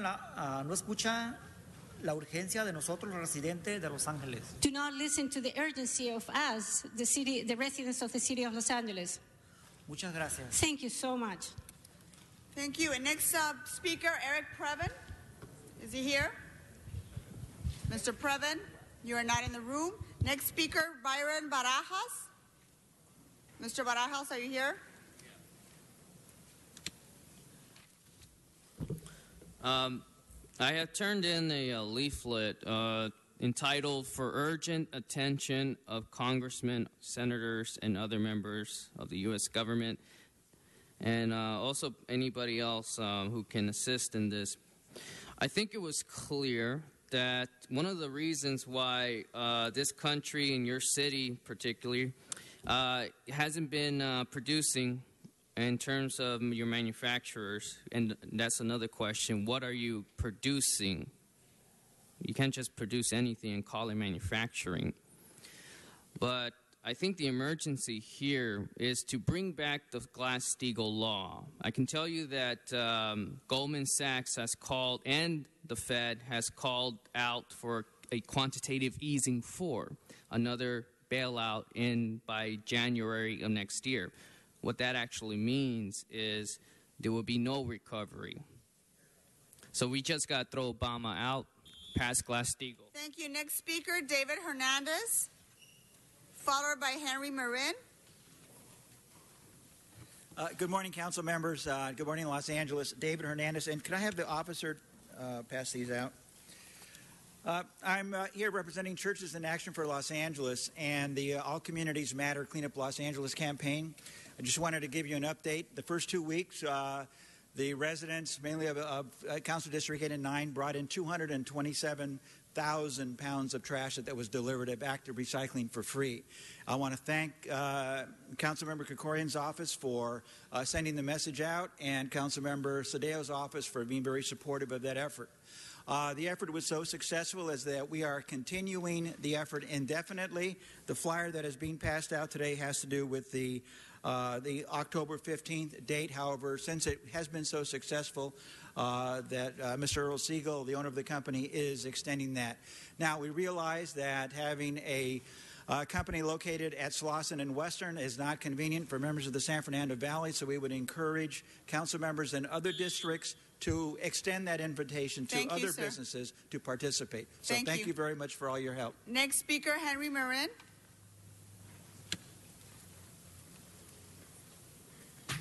Yes, Ms. Martinez, as you know, MOU-defined deductions account for every cent city, county, and HACL officials sheltered from pay of craftsmen in L.A. in lieu of providing the provision some due for our government service in L.A. And as you know, this money was held under public-private partnership, and not 1 cent of this money was provided to public employee pension benefit fund administrators as required by law and accounted for as required by California Government Code 20305. Consequently, you now have to make back payments to public employee pension benefit plans for benefit of each one of these employees.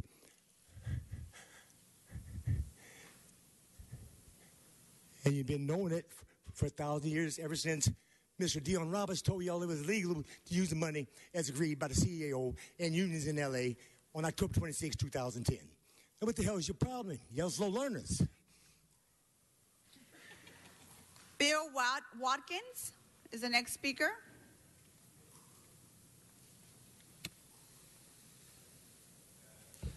Good morning. Nice to be back. I've vowed to stay away from commenting on agenda items. That was a fiasco last time I tried to do that. And if Mr. Englander was still here, I'd apologize. You know, the it becomes a fire pit. And I'm so grateful there's no heckling today in the meetings. I don't know what's changed, but thanks for that. And whoever's working on that, fantastic. It's a great day, and it's really fun to pick up trash. I've picked up 6 black bags in my district, District 14, since Friday. I love it. No one's paying me. I'll go over to the mayor's office and see if I can pick up some volunteer corps material. Deanna, and for anybody who want to check their districts out, I know that ours needs help with gutters, and not only gutters, but drains. The drains are clogged. So, Deanna, if you can make a note of that. I didn't tell Paul that drains are clogged. And, gosh, get out of those suits and pick up some trash with me today. I recommend it. It's a really nice day. God bless you. Thank you so much. Madam Clerk, that concludes public comment. What's before us? Madam President, the City Attorney has an announcement he needs to make. Mr. City Attorney? Yes, thank you, Madam President. Just for the record, on item number 2, the application for determination of public convenience or necessity was denied because the applicant withdrew the application. Very well. Thank you very much. Again, Madam Clerk, what's before us? Council has motions for posted and referral. Posted and referred. That clears the desk. Any members, any announcements? No, can we all please rise for adjourning motions? To my right, any adjourning motions? Mr. Koretz. Thank you, Madam President. This past Thursday, we lost one of the legendary rabbis of our time, Rabbi Jacob Pressman, who passed away in his sleep at the age of 95. He was a longtime leader of the Los Angeles Jewish community and established Temple Beth Am, which would become one of the largest conservative temples in the West, and which he led for more than 35 years. And even after his retirement from Temple Beth Am in 1985, he continued to be a wonderful speaker there for decades. He also helped found other very significant Jewish institutions in our community, including Camp Ramah, Akiva University Academy, the Brandeis Bardeen Institute, the Los Angeles Hebrew High School, the University of Judaism, which later became known as the American Jewish University, Rabbi Jacob Pressman Academy, which is a combination of nursery, elementary, and secondary schools connected to Temple Beth Am, and Beth Am Manor, which is a low-rent residence for seniors. He was a wonderful human being, funny, wise, willing to be humorous and tell jokes, and even sing show tunes if the cause warranted it. But he was also there to take on many serious causes. For example, he was a longtime champion for Soviet Jews when they needed great advocacy to enable them to emigrate from persecution in the 70s. He joined Martin Luther King Jr. in Montgomery, Alabama, in the protest march of 1965. He created one of America's first Holocaust memorials, wrote 2 books and weekly columns for the Beverly Hills Courier, served as chair of the Jewish Federation, was past president of the Western Region of Rabbinical Assembly, and president of the Board of Rabbis of Los Angeles. He was also the founding president of the Maple Counseling Center. Rabbi Pressman will always be remembered in loving memory by countless congregants and other friends through the community, not only because he was a wondrous rabbi, but because of his manner. He was a rabbi who wouldn't hesitate to visit door to door, so often speaking to families and individuals at one at a time and face to face, and always remembering their names and the detail of their lives, while counseling and inspiring them in the most personal, honest, respectful, and meaningful way. He is survived by his wife, Marjorie, his wife of more than 70 years, his son, Daniel, who's also a rabbi, daughter, Judy, 5 grandchildren, and 3 great-grandchildren. His son, Joel, a teacher at Beverly Hills High School, passed away in 2014. He'll be much missed and always treasured. Thank you, Mr. Roux. Madam President, thank you. Today I would like to adjourn in the memory of Leslie Louise Danelian, who passed away peacefully on the morning of September 18th after a 2.5-year battle with brain cancer. Leslie was born June 12, 1959, to Luis and Richard Danelian, here in Los Angeles. She attended University High School before studying English at USC. Among her many talents, Leslie was an incredible cook. She set up a catering company which eventually led to opening her own restaurant, Sweet Butter Kitchen in Sherman Oaks, which was a huge success. But all of her incredible achievements, her greatest accomplishment was raising her 2 children, Andrew and Emily.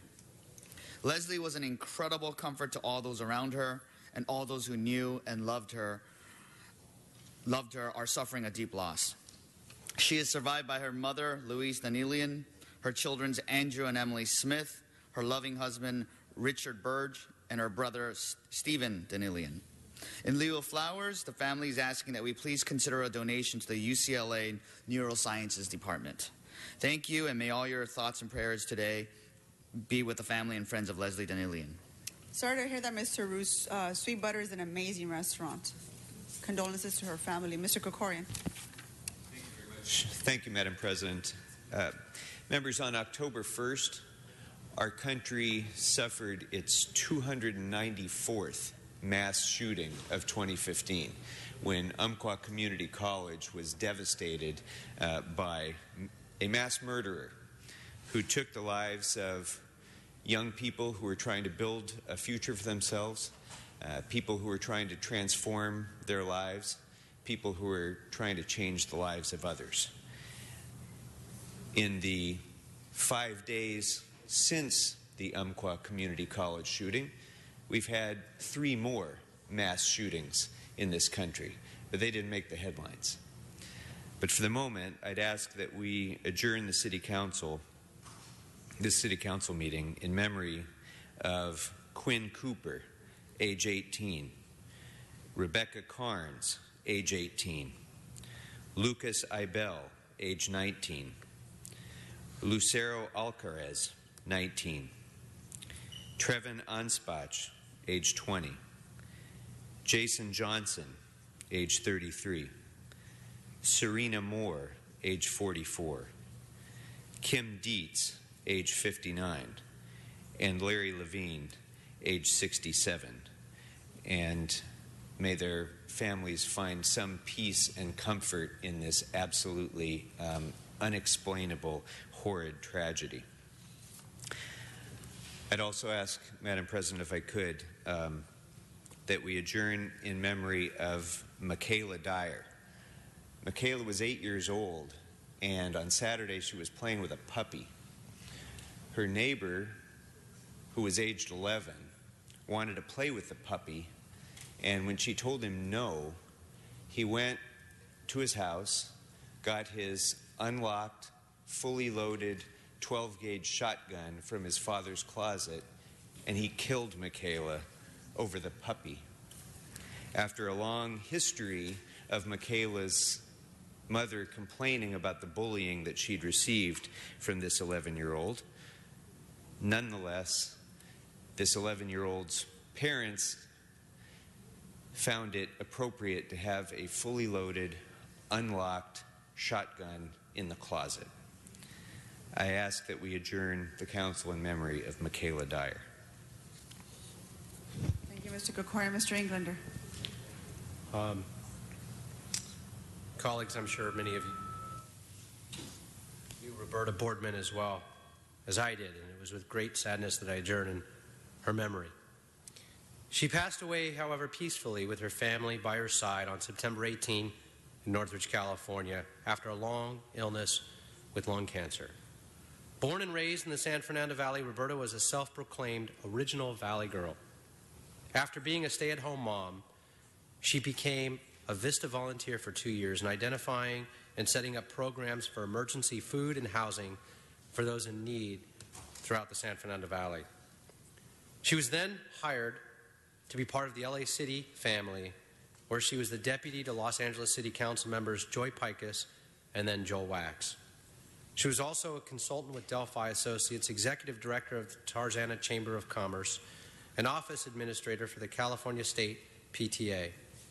She was active in numerous organizations, such as the Los Angeles Chamber of Commerce, Mothers Against Drunk Driving, San Fernando Valley Girl Scout Council, Haven Hills, West Valley PALS, Guadalupe Youth Center, Sherwood Forest Homeowners Association, 4-H clubs, the League of Women Voters, the Greater Los Angeles Zoo Association, the LA Philharmonic, and the San Fernando Valley chapter of the National Women's Political Caucus. Our deepest sympathies go to her family. She leaves behind her children, Bridget, Julie, Wendy, and Robert, and her 9 grandchildren, 3 great-grandchildren, and 2 twin sisters. Roberta is now with her departed soulmate, Dallas, who unfortunately left her in March of 2009. A celebration of her life will be held at 2:00 p.m. on October 10th at the Lifehouse Church located at 18355 Roscoe Boulevard in Northridge, California. In lieu of flowers, the family is asking donations to be made in Roberta's honor to the National Women's Political Caucus, San Fernando Valley chapter. She was a dear friend and a true Valley girl. You know, for those of you that had the fortunate experience of knowing Roberta and working with her, she always showed up to everything with a smile, asking to help. She always had an opinion of everything and everyone, and it was always positive, and she always wanted to share it. She was always full of life and wanting to give back and make our community a better place, and I know she's done that. And she will be missed. May Roberta Boardman forever rest in peace. Thank you. Thank you, Mr. Bonin. Thank you, colleagues. I'd like to adjourn today in memory of a constituent of mine, Jack Larson of Brentwood, who passed away during our recess at age 87. Jack was a native of Los Angeles. He was a playwright, a screenwriter, a producer, and an actor. Most of us will remember him from his most prominent acting role as Jimmy Olsen on the 1950s George Reeves series, The Adventures of Superman. It was a role he was very reluctant to take because he was afraid he would get typecast. And his agent talked him into it, saying the show will probably never even air, just take it. He took the job, and of course he was typecast, and it was hard for him to escape that role. So he moved into behind-the-screens work and actually did a lot of great work, but never shied away from his role as Jimmy Olsen, and co-starred or did cameo appearances in Lois and Clark and the Superboy television show. But there's something else about Jack Larson that I think is remarkable that I'd like him to be remembered for. At a time when gay men would marry women in the 1950s and the 1960s, at a time when Hollywood made arranged marriages or fake partnerships for their actors and actresses, Jack Larson was not particularly ostentatiously, but unapologetically openly gay, and was in a long-term relationship, lived in Brentwood with his partner James Bridges from 1958 until James died in 1993. That was an incredible and unusual thing at that time. And I was proud he was a constituent of mine. He was much loved in Brentwood and in Hollywood and beyond. So I'd like us to adjourn in his memory today. May he rest in peace. Thank you. Thank you, Mr. Bonin. Mr. Huizar. And colleagues ask that we adjourn in memory of a great El Sereno resident, Gilbert Elias Chico. He grew up in El Sereno and attended Woodrow Wilson High School and graduated in 1974. He played various sports, including being a star on the varsity basketball team.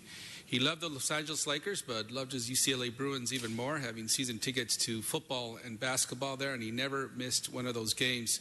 He came from a great musical family, the Chico Band, that played at various of our community events. He enjoyed playing guitar for family and friends as well, but what he loved most was spending time with his family. His late father, Elias Chico, founded the Chicana Nurses Program while employed at the Los Angeles County Health Department.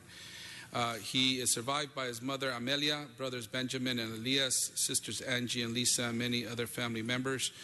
Condolences to his family and friends, and the El Sereno community certainly will miss a great brother.